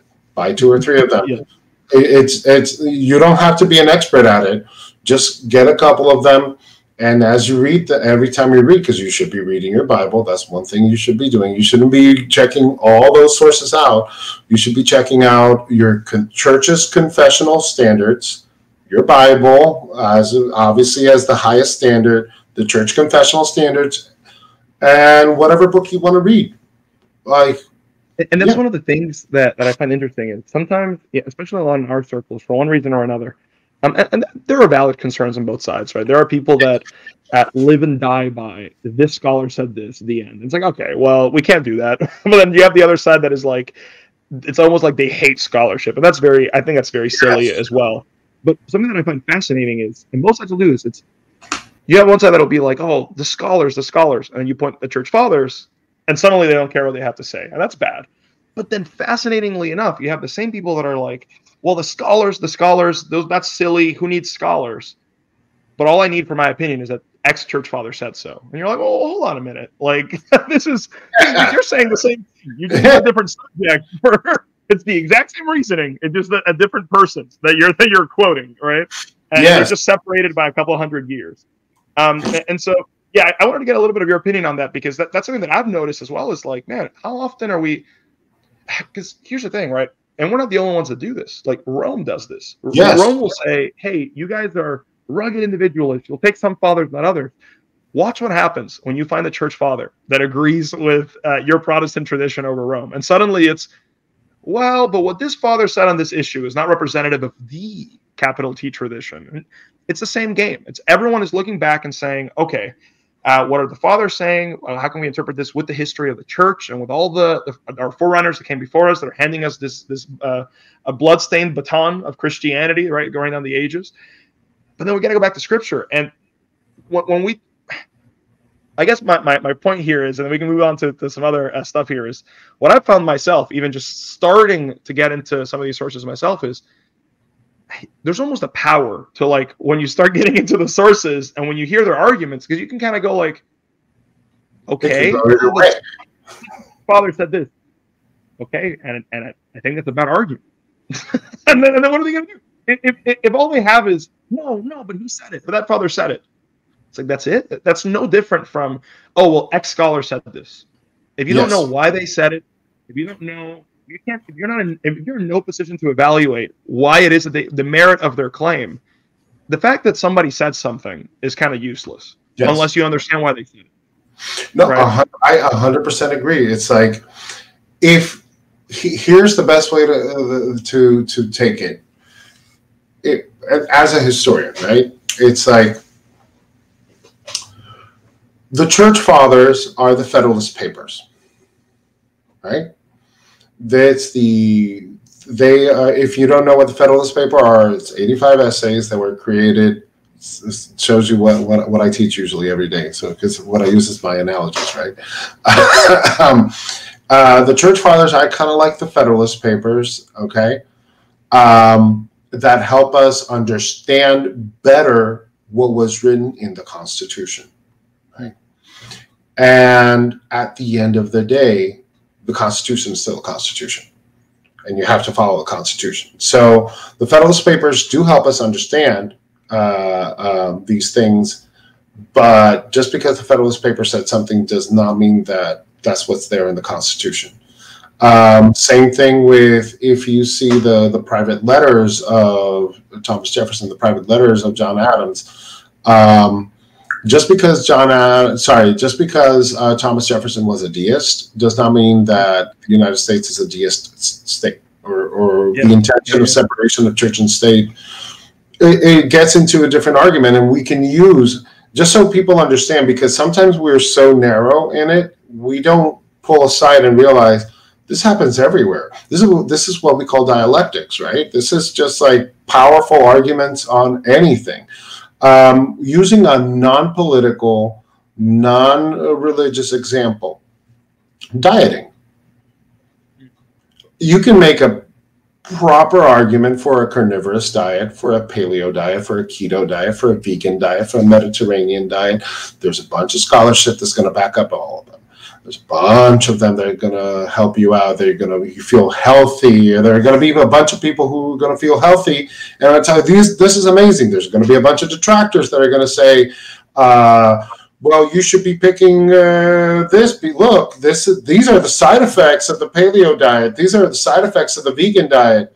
And you said to yourself, what am I going to do? What am I going to eat? I'm going to drink water. That's what I'm going to do. You can't drink water. You need to eat. But here's what you do. You sit down, you pick something, and you live it. And you live it the best way you can. If it backfires, like, for example, I lived Roman Catholicism. It backfired on me. Its synergistic claims backfired on me.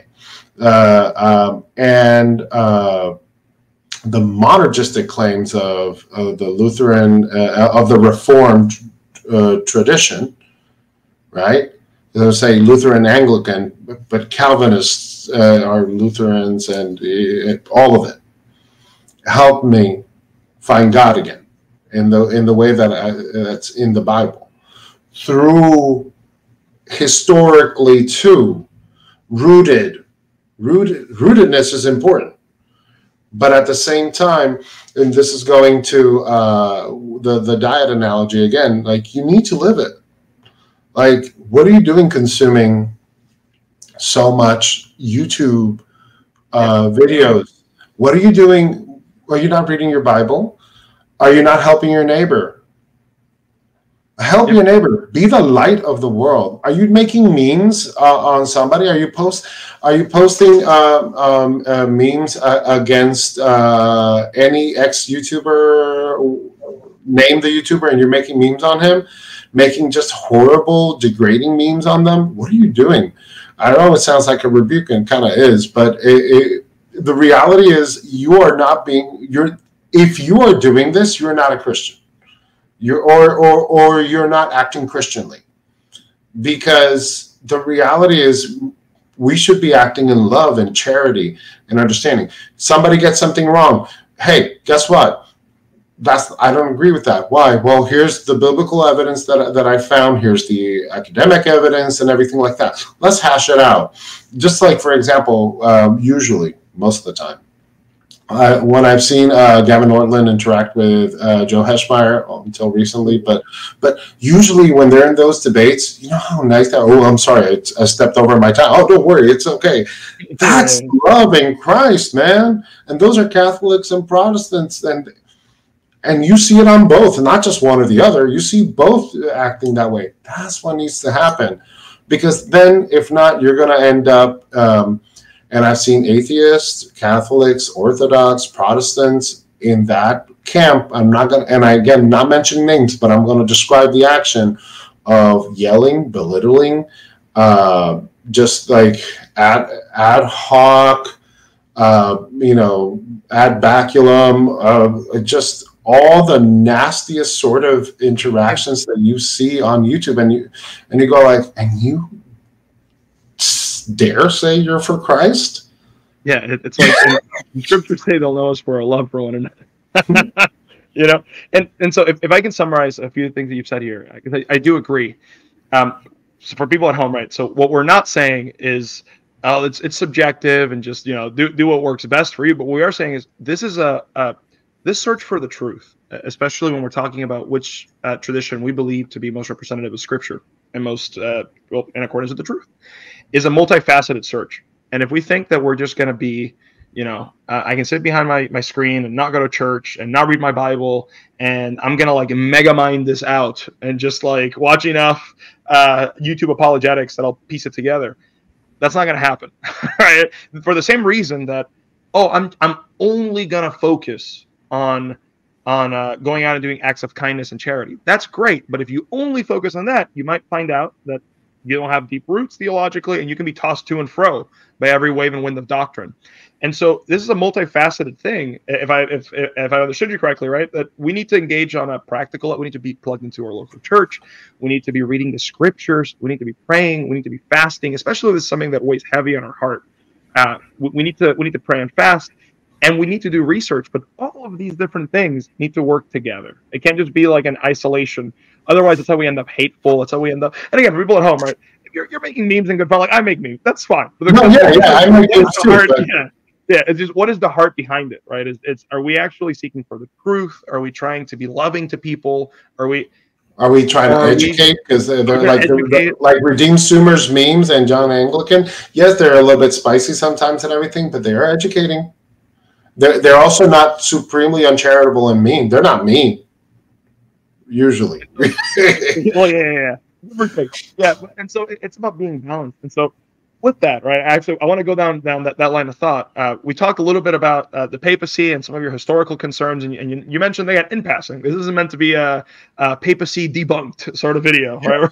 Where we're going through some of your reasonings. And as I always say for everybody, after we're done recording, if any of you can send me a list of recommended reading on various issues, and I'll make sure to link that underneath for free on my locals for people.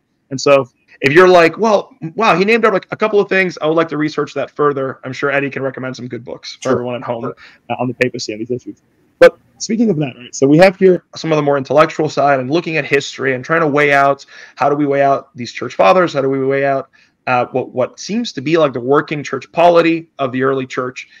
But now I kind of want to go from that extreme, speaking about being multifaceted, to the day-by-day experience, right? Because for a lot of people, especially those of us that have struggled heavily with ecclesial anxiety, maybe still do, Roman Catholicism or Eastern Orthodoxy, either one, can seem like, really, especially when we're just behind a screen all the time, it can seem like this set of propositions almost, right? Where it's like, if I'm okay with venerating images, if I'm okay with the Logio Dulia distinction, if I'm okay with the papacy, if I'm okay with, we almost see it as like this bullet point list. If I can just check off all of these things.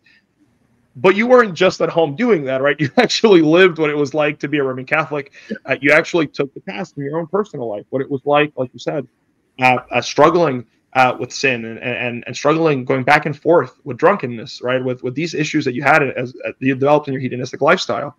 And Rome right? Supposedly, or not supposedly, but it offers this myriad of spiritual exercises. And again, it's one of these things that in the abstract, it's like, whoa, there's all these spiritual exercises. There is my priest. There is all these saint stories, and there's these different things. But yet that didn't help you, right? It proved futile. And so why do you think those things didn't help you at the time? And on this, I'll be brief. And not because I think it's just a simple answer. Really, I was trying to do the changes, right? And don't get me wrong, as you quote John Owen, right? You know, there is a participation in your mortification of sin, but the reality is, I was trying to uproot all of it.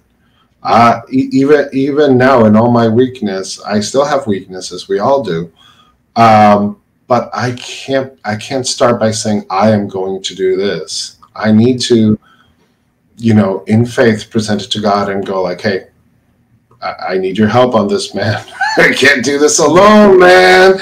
And I think just taking it on that issue alone of solving it, it's allowing God to do his work. But you did certain things. Yes, I did. It's not like you all do participate, but at the same time, you recognize the primacy of God in everything, right? And you recognize that if you fail, and that's the key difference in Catholicism. That's the key difference. If you fail,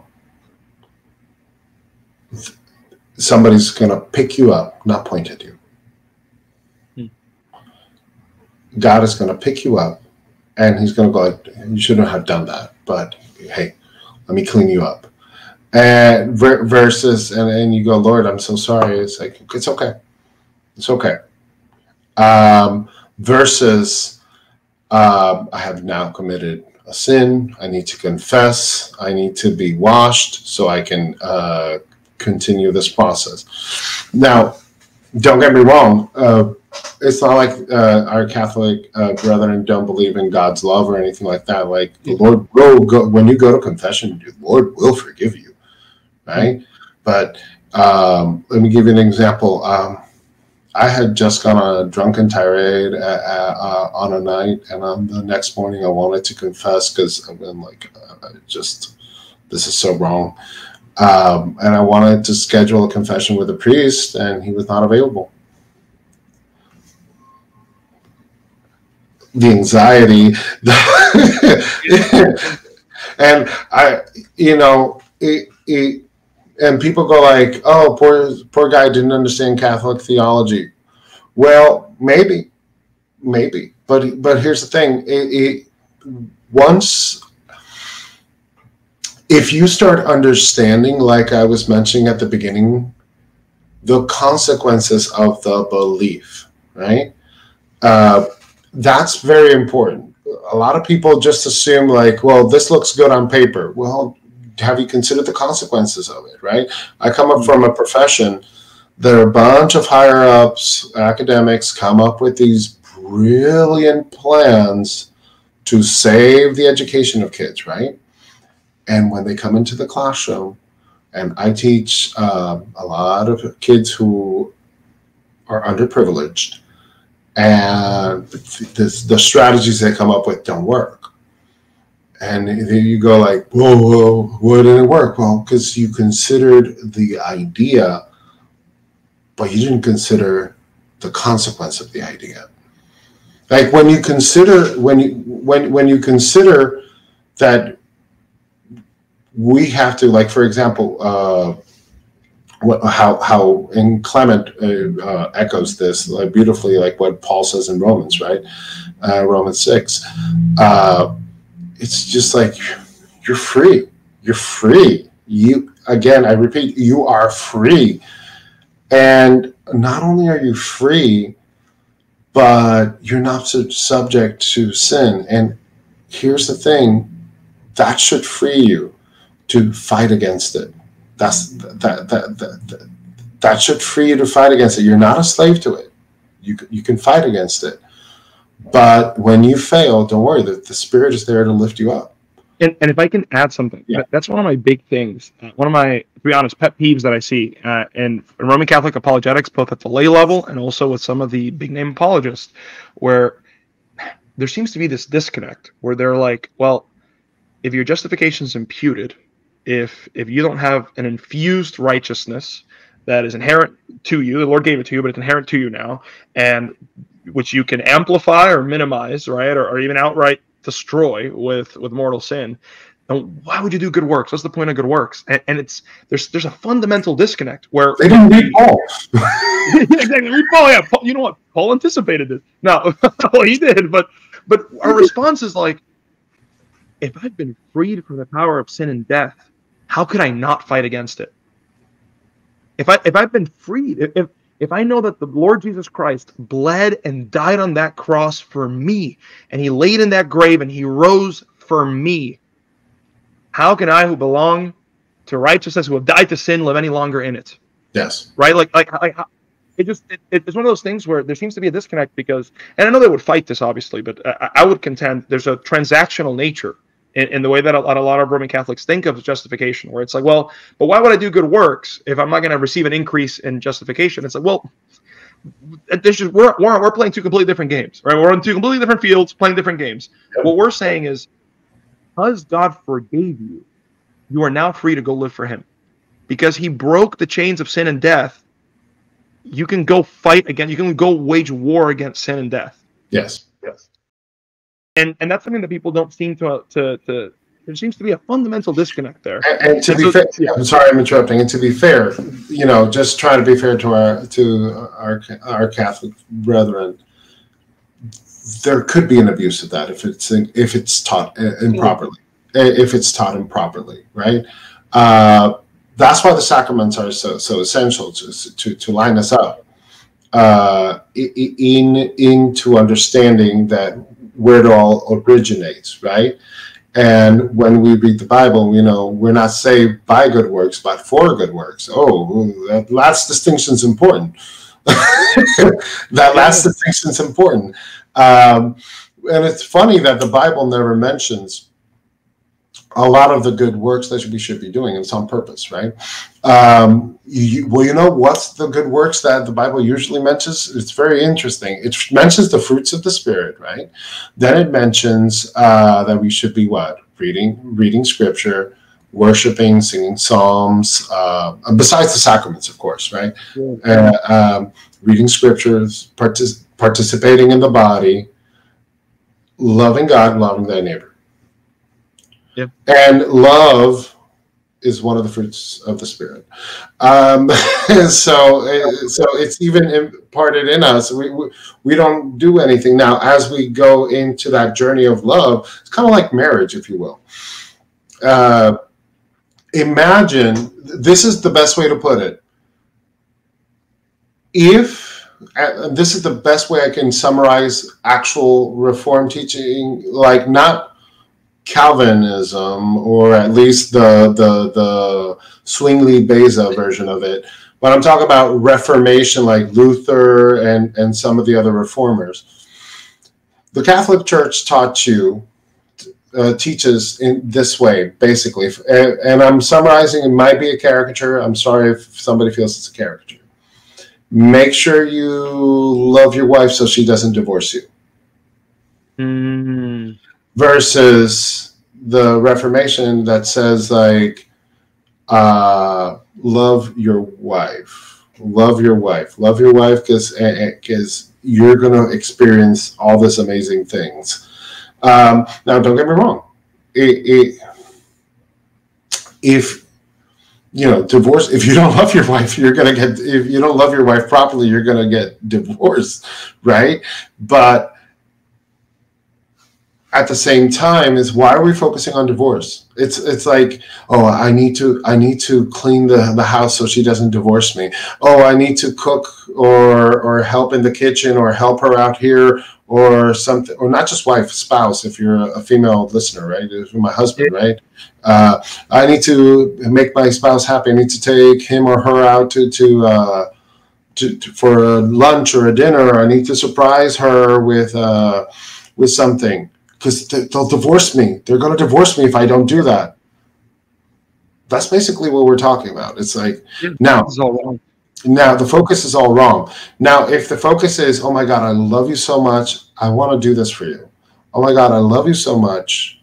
In this case, we're saying God, but the spouse is like, oh, baby, let's say baby. Oh, baby, I love you so much. I wanna clean the house for you. I want to take you out to dinner. I want to clean. You're doing the same thing, but your heart's aligned in the right place. And I think at the end of it, that's the biggest disconnect. Besides, at the core of it, that's really the big difference between Catholicism and Protestantism, right? Because, like Melanchthon said, if the Pope retracted on that, I wouldn't have a problem having a Pope, right? I would have a problem with the infallible teaching part of it and the magisterium as it's understood and everything like that, because I think it's an addition, and it grew out of necessity, not trying to retread a couple of things. It grew out of necessity, but necessity does not dictate dogma. The Bible does. And yes, there was some necessity for a type of, especially after the Roman Emperor fell. Okay, great. We can understand a couple of the reasons why there was a need for an increase in papal authority, politically speaking, because of these things. Okay. But going down to the actual minutia of the most important thing, our salvation, our relationship with God, you just missed the mark by a bit. And what I mean a bit in this case, it's a lot. Yeah.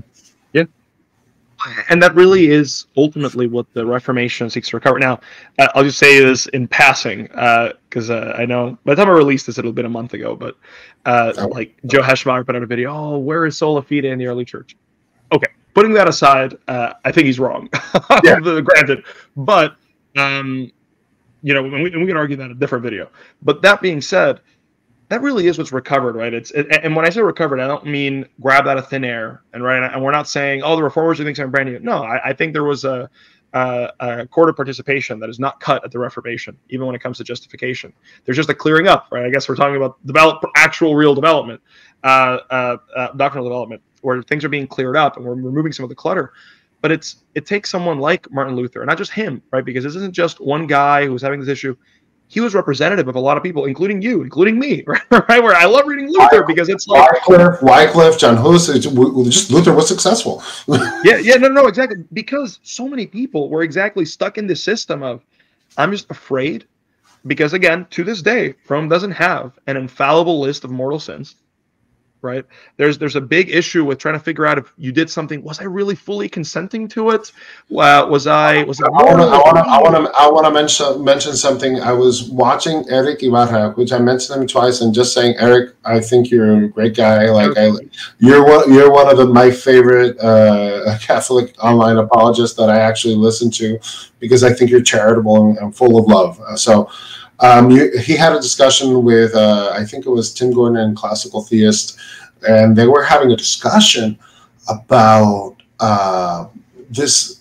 It was a situation, I'm not getting boiled down, they spent about an hour and a half talking about somebody in a very particular situation, whether they could take communion or not. An hour and a half talking about the permutations and the... Just say she's forgiven, because that's what God said. Absolutely. I'm sorry to interrupt, but it's just that it reminded me of that. And that's because, again, at the gospel, and it's fascinating, right? People say, we start looking at the Reformation and we see different issues, especially from an evangelical background, different issues than you'd think would be involved, right? Or even the way that the Lutherans argue. I was talking to my wife about this earlier today. We were doing beach baptisms with my church earlier today. Praise the Lord, like 13 people got baptized. It's really, really cool. But like part of the Lutherans' argument was, baptism is a much greater gift, and it's a much better deal than you're letting on, like Rome. Right? It's like the Lutheran argument was like, God is so loving and he's so abundant in his gifts that baptism, not only does baptism save, but baptism saves so much that you don't need these other planks of salvation of the monastic life and of a confession of the priest and penance. It's faith in Christ. Right? I guess it would be more of like a stool, where like the base of it is faith in Christ, and baptism is the actual stick part of the stool, or in the pole of the stool. And so it's like, man. And it's funny you mentioned Eric Ibarra, because he is actually one of my favorite Roman Catholic apologists as well. But I remember a video that was actually helpful to me when that I always recommend people this video. Ironically enough, was you mentioned it earlier as well. His clip on Pints with Aquinas, where he talks about this, and he says that even for himself, because he's gone through several denominations. He used to be a Protestant, and when he looks back and he's like, man, can you imagine if it only turned out that if I could read the original German, that Luther would have clicked. Or if it only had turned out that if I knew more Greek, suddenly I could figure out, and I had read this Greek father, and then, oh man, Orthodoxy would have made sense in the original. Or if only I had this one knowledge. And I forget exactly how he says it, but I really love it, where he was like, man, I have to believe that the Lord Christ, he didn't just hang on that tree or hang on that cross and bleed and die for me, naked and destitute, and with people like the God of the universe dying for me. Just for, oh, that's it. I should have read one more document. It was stowed in the back of the library, and if I had only read that as the Father, I would have cracked. And you know, I agree 100%. Because here's the thing, like when we go down to it, right? We could, and just playing a little bit of devil's advocate for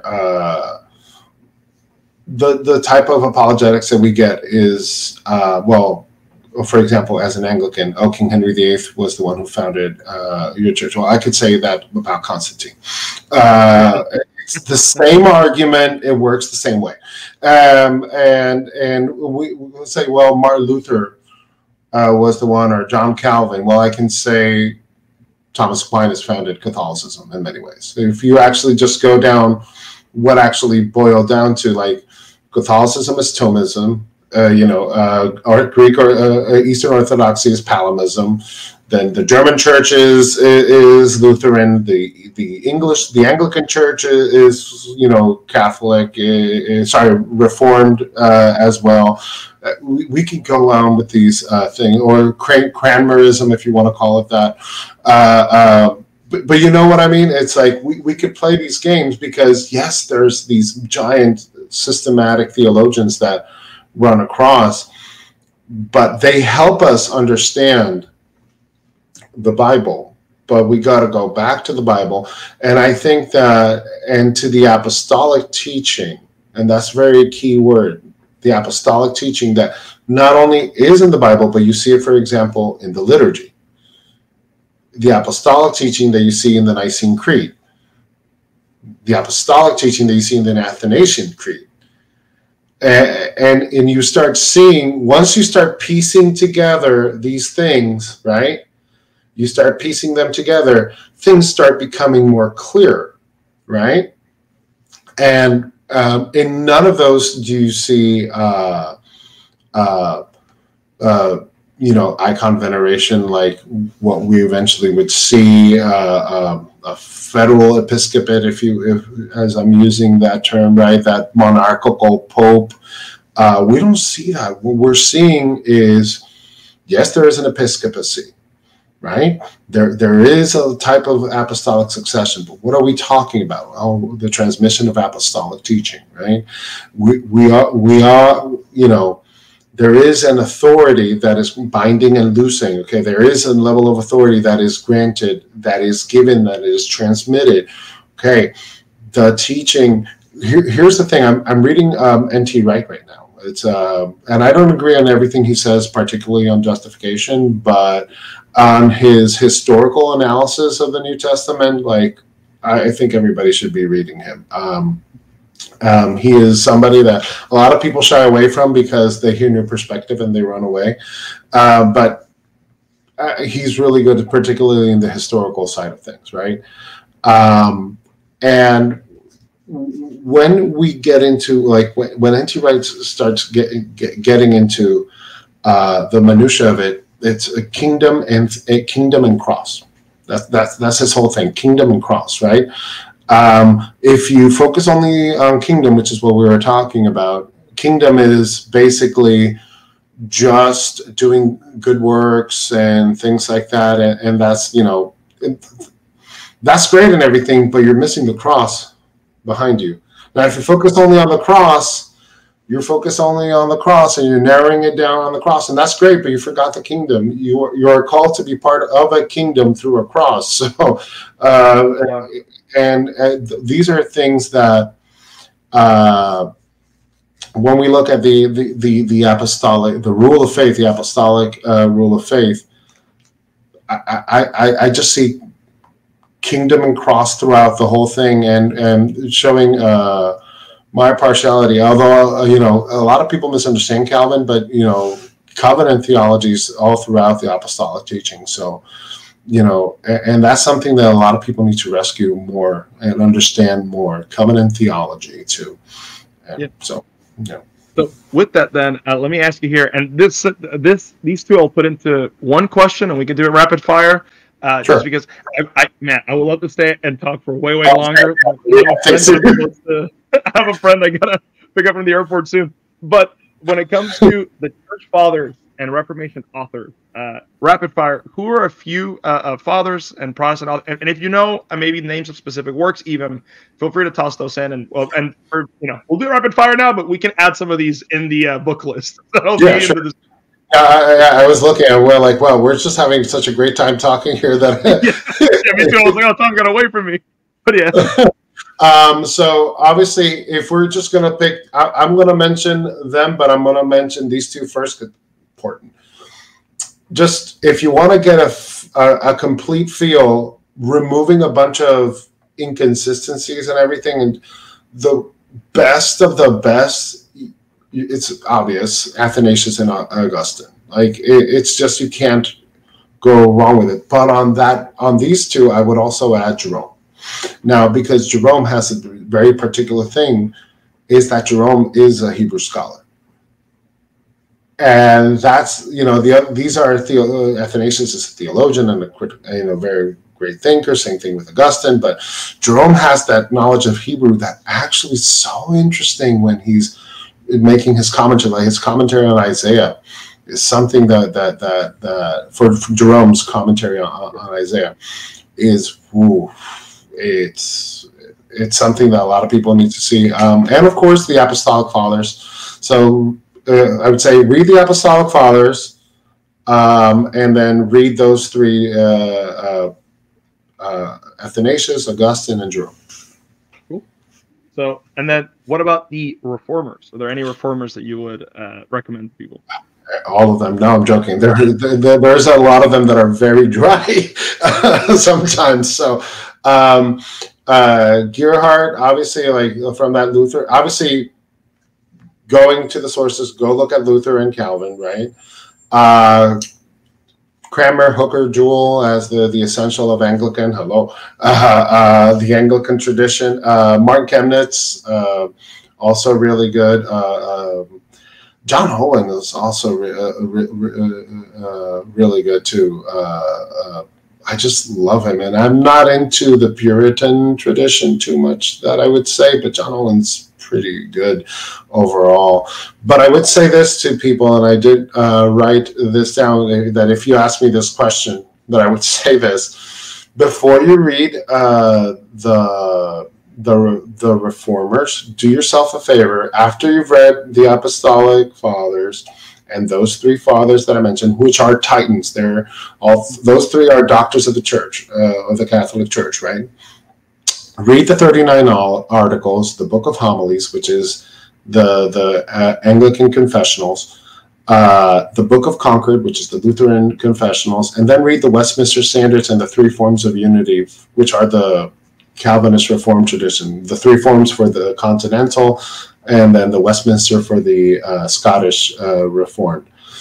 do that. And the reason I'm telling you that is compare what you read from your Bible, from the Apostolic Fathers, and those three giants of patristic tradition, and then compare what you see in those confessionals, which are just what the church actually believes, each church, and say to yourself, is this more consistent overall?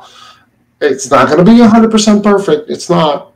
Because it never is, but you're going to be seeing, I'm seeing a lot of continuance here. That's on purpose. Cool.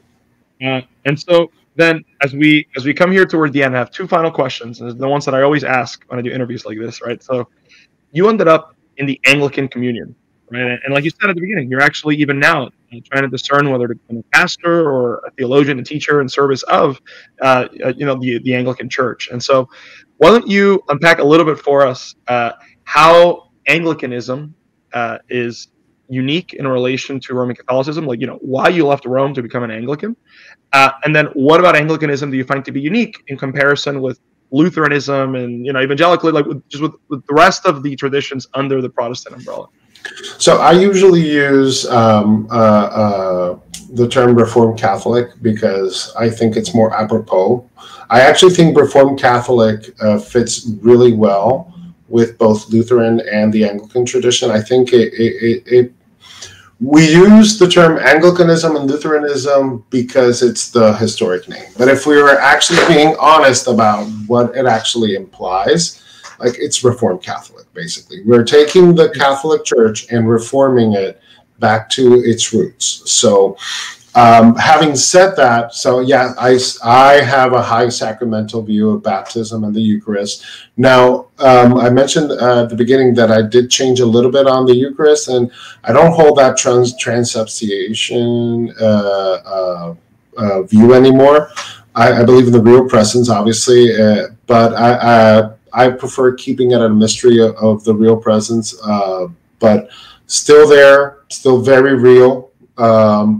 But explaining how, like, if it's not in the Bible, keep it a mystery. Keep it a mystery. It's fine.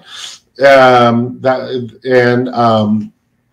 the same time, how do you keep that Catholic sacramentology and keep that ecclesial body, right? So, because for me, it's obvious that we did have an episcopate. It is clear. It's there. You can't say no, wasn't there. Yes, it was. But at the same time, recognizing the five solas, the beauty and tradition of the Reformation. So obviously, like, you could be either Lutheran or Anglican, right? My thing came down that Anglicanism has a couple of things that I enjoy over Lutheranism, right? And it's that zeal that I was talking about at the beginning of evangelicalism. Like, if you look at Anglicans, Episcopalians, all of them in some form or another, they have this thing of kingdom and cross, which I have been mentioning before. There is this view of going out to the world, not only preaching but helping the world, right? You see a bunch of Episcopal of charities and whatnot. You also have the cross, which is, there's a great theologians, J.I. Packer, N.T. Wright. I mentioned a couple of the divines already, the Anglican divines. But you also, N.T. Wright, not everybody agrees with him, fine, but he's a great academic. J.I. Packer, amazing as well. C.S. Lewis, everybody usually forgets. Everybody wants to take C.S. Lewis. He's ours. And it's that openness, right? In necessitatis unitas, in dubios libertas, in omnibus caritas, right? It's unity in necessary things, freedom in doubtful things, and love in all things. And I think that's really well exemplified in Anglicanism. That belief of lex orandi, lex credendi, the belief of prayer, the law of the prayer is the law of the believer, right? Well, we're praying in the Book of Common Prayer, right? And it doesn't matter. I prefer this one, but it doesn't matter. Like the divine, the divine office every day, morning prayer, evening prayer. It's all based on the Bible, okay? And you're just reading the Bible daily through prayer, and the prayers there, the Psalms in the Psaltery, right, remind you of how to pray. They teach you how to pray. I was seeing an interview from N.T. Wright years ago, and I didn't understand it until I started doing the Divine Office, right? My prayers became like the Psalms. And as I kept doing the Divine Office, now I don't do it for my salvation. I do it because I want to have a relationship. That's a big key difference, too. I want to have a relationship. I'm not doing it to complete some marital work or anything like that. I want to get into that relationship with God. And as I kept going, when I pray on my own, I pray more like the Psalms. I can praise the Lord. That's that's the language you need to have. Those Psalms are pure in their emotion. When they're frustrated, they're frustrated. When the psalmist is frustrated, he's frustrated. When the psalmist is joyful, he's joyful. But he's pure about it. And he lets God participate in every single emotion. And I think that's beautiful, and we need to recover. That's why I even if you decide to become Lutheran, even if you decide to become Calvinist, more on the Scottish Reformed, because Anglicans are Calvinists technically, Scottish Reformed or Continental Reformed, like just practice the divine office, so you just get immersed in it, because it's just the Bible and just prayers that the Lutherans like them, so we did something right. And the one thing I would mention about the Lutheran Church and why I didn't join is that it's that closeness. Actually, going from that joke to they're so close. You don't see a lot of Lutheran charities out there or missionaries, and I don't mean it disparagingly. I love my Lutheran brothers. I mentioned a great YouTuber who's amazing, who's doing great work for the kingdom, which is Dr. Jordan Cooper. But usually, and the Scholastic Lutherans, amazing group of individuals as well. But the problem is that for me, they sacrifice a little bit of the kingdom for the cross in that sense. And I would say that Anglicans have sometimes sacrificed a little bit of the cross for the kingdom, depending on what denomination you go to, on what side you go to. But at the end of the day, I felt like it was, keeping that Reformed Catholic mindset that I wanted to search for. And at the same time, those extra little bits that got me hooked up. Thank you for sharing that. Again, I say this every time because I do find it fascinating. It's just I love the different kind of reasonings and the heart behind some of these decisions, right? For where people end up, because sometimes people say, "Hey, I'm reevaluating things." Like I mentioned, I think I've mentioned it in passing in my channel, but like for myself, right? I've been raised Baptist. I was a Baptist associated youth pastor at my previous church, and I'm working at a Baptist church, but I'm also reevaluating my own denominational convictions and trying to go back and saying, well, what makes the most sense to me in light of Scripture as I continue reading it, and in light of all these other amazing bodies of work, theological work that I'm running into from the Reformation. And that's a process that I'm sure even for me will take some time. But I always love hearing from people why they ended up where they ended up. And so my final question for you as we close out here is the same one I always ask everybody in these kind of interviews, and that is, what is the final word that you would like to give to two categories of people? One being any Roman Catholics that may be listening and who are considering, maybe they're considering becoming Anglican or Presbyterian or Lutheran or what have you. They're thinking of leaving the ecclesialist umbrella and joining a tradition in the Protestant umbrella. Or what's the word that you would also give to a second group, any Protestants who may be listening, who are considering making the jump over to Rome? So I'll start with my Catholic brethren real quick, because I think that, I can only imagine right now how it's feeling, because I felt it too at some points, that frustration that the church that I picked is what? It's wrong. What? Well, God still loves you, and if you chose Christ, He's still with you. And my thing is, I didn't do an apologetics here for why you should join Protestantism, but I will say this: if some of the questions that we talked about here, some of the Gavin Ortland says accretions made you start thinking about things, going like, wow, I never thought about it like that. I never thought about this, that, or the other. Well, just start checking it out, and don't be afraid to question. Okay, because look, if you end up remaining Catholic, your faith will be stronger for it. That's great, but I would hesitate in the sense that make sure that you put Christ first always in everything. Which tradition is getting you closer to Christ? Which tradition is making you love the Lord more?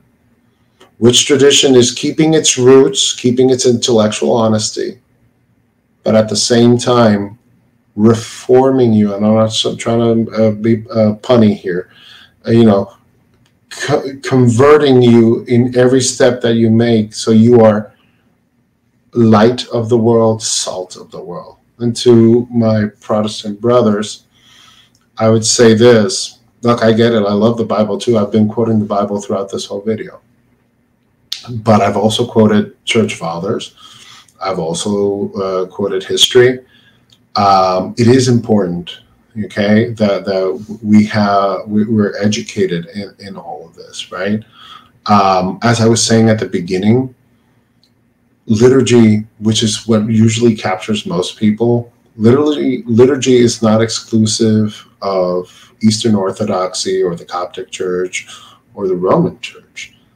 It is there in Anglicanism, it is there in Lutheranism, and those are Protestant, very Protestant, mind you. You can also look into that beauty as well, if that's what worries you, right? If chaos is because that's one of the things, and I didn't mention it, but if the ecclesial chaos of Protestantism bothers you, I get it. I've been there. But are you going to be an old Catholic? Are you going to be a sedevacantist? Are you going to be a rat trad? Are you going to be a glad trad? Are you going to be just a conservative Catholic? Are you going to be an Eastern Catholic? Are you going to be a Novus Ordo Catholic? Are you going to be a Father James Martin type of Catholic?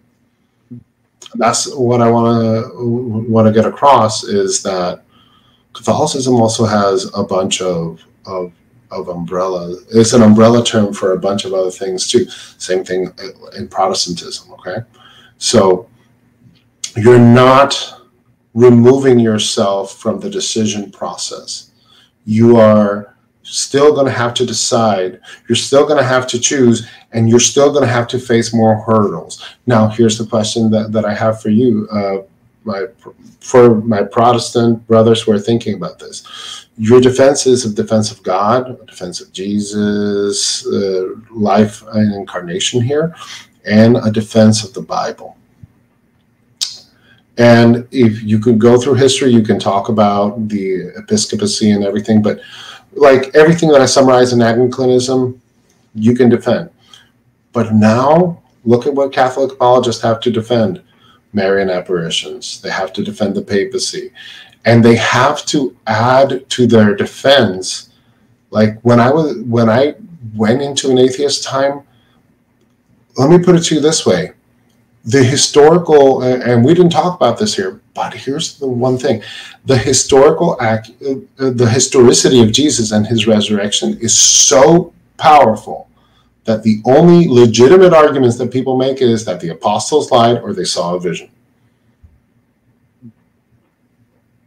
With the papacy, there's a billion arguments to be made. and with these other things. So that's my final bit. Like I said, just ponder these things and in your heart, don't rush through things. Don't rush. And yes, seek theological wisdom, but start loving your neighbor too. So start loving God. Get into prayer. Catholic, Eastern Orthodox, all of it.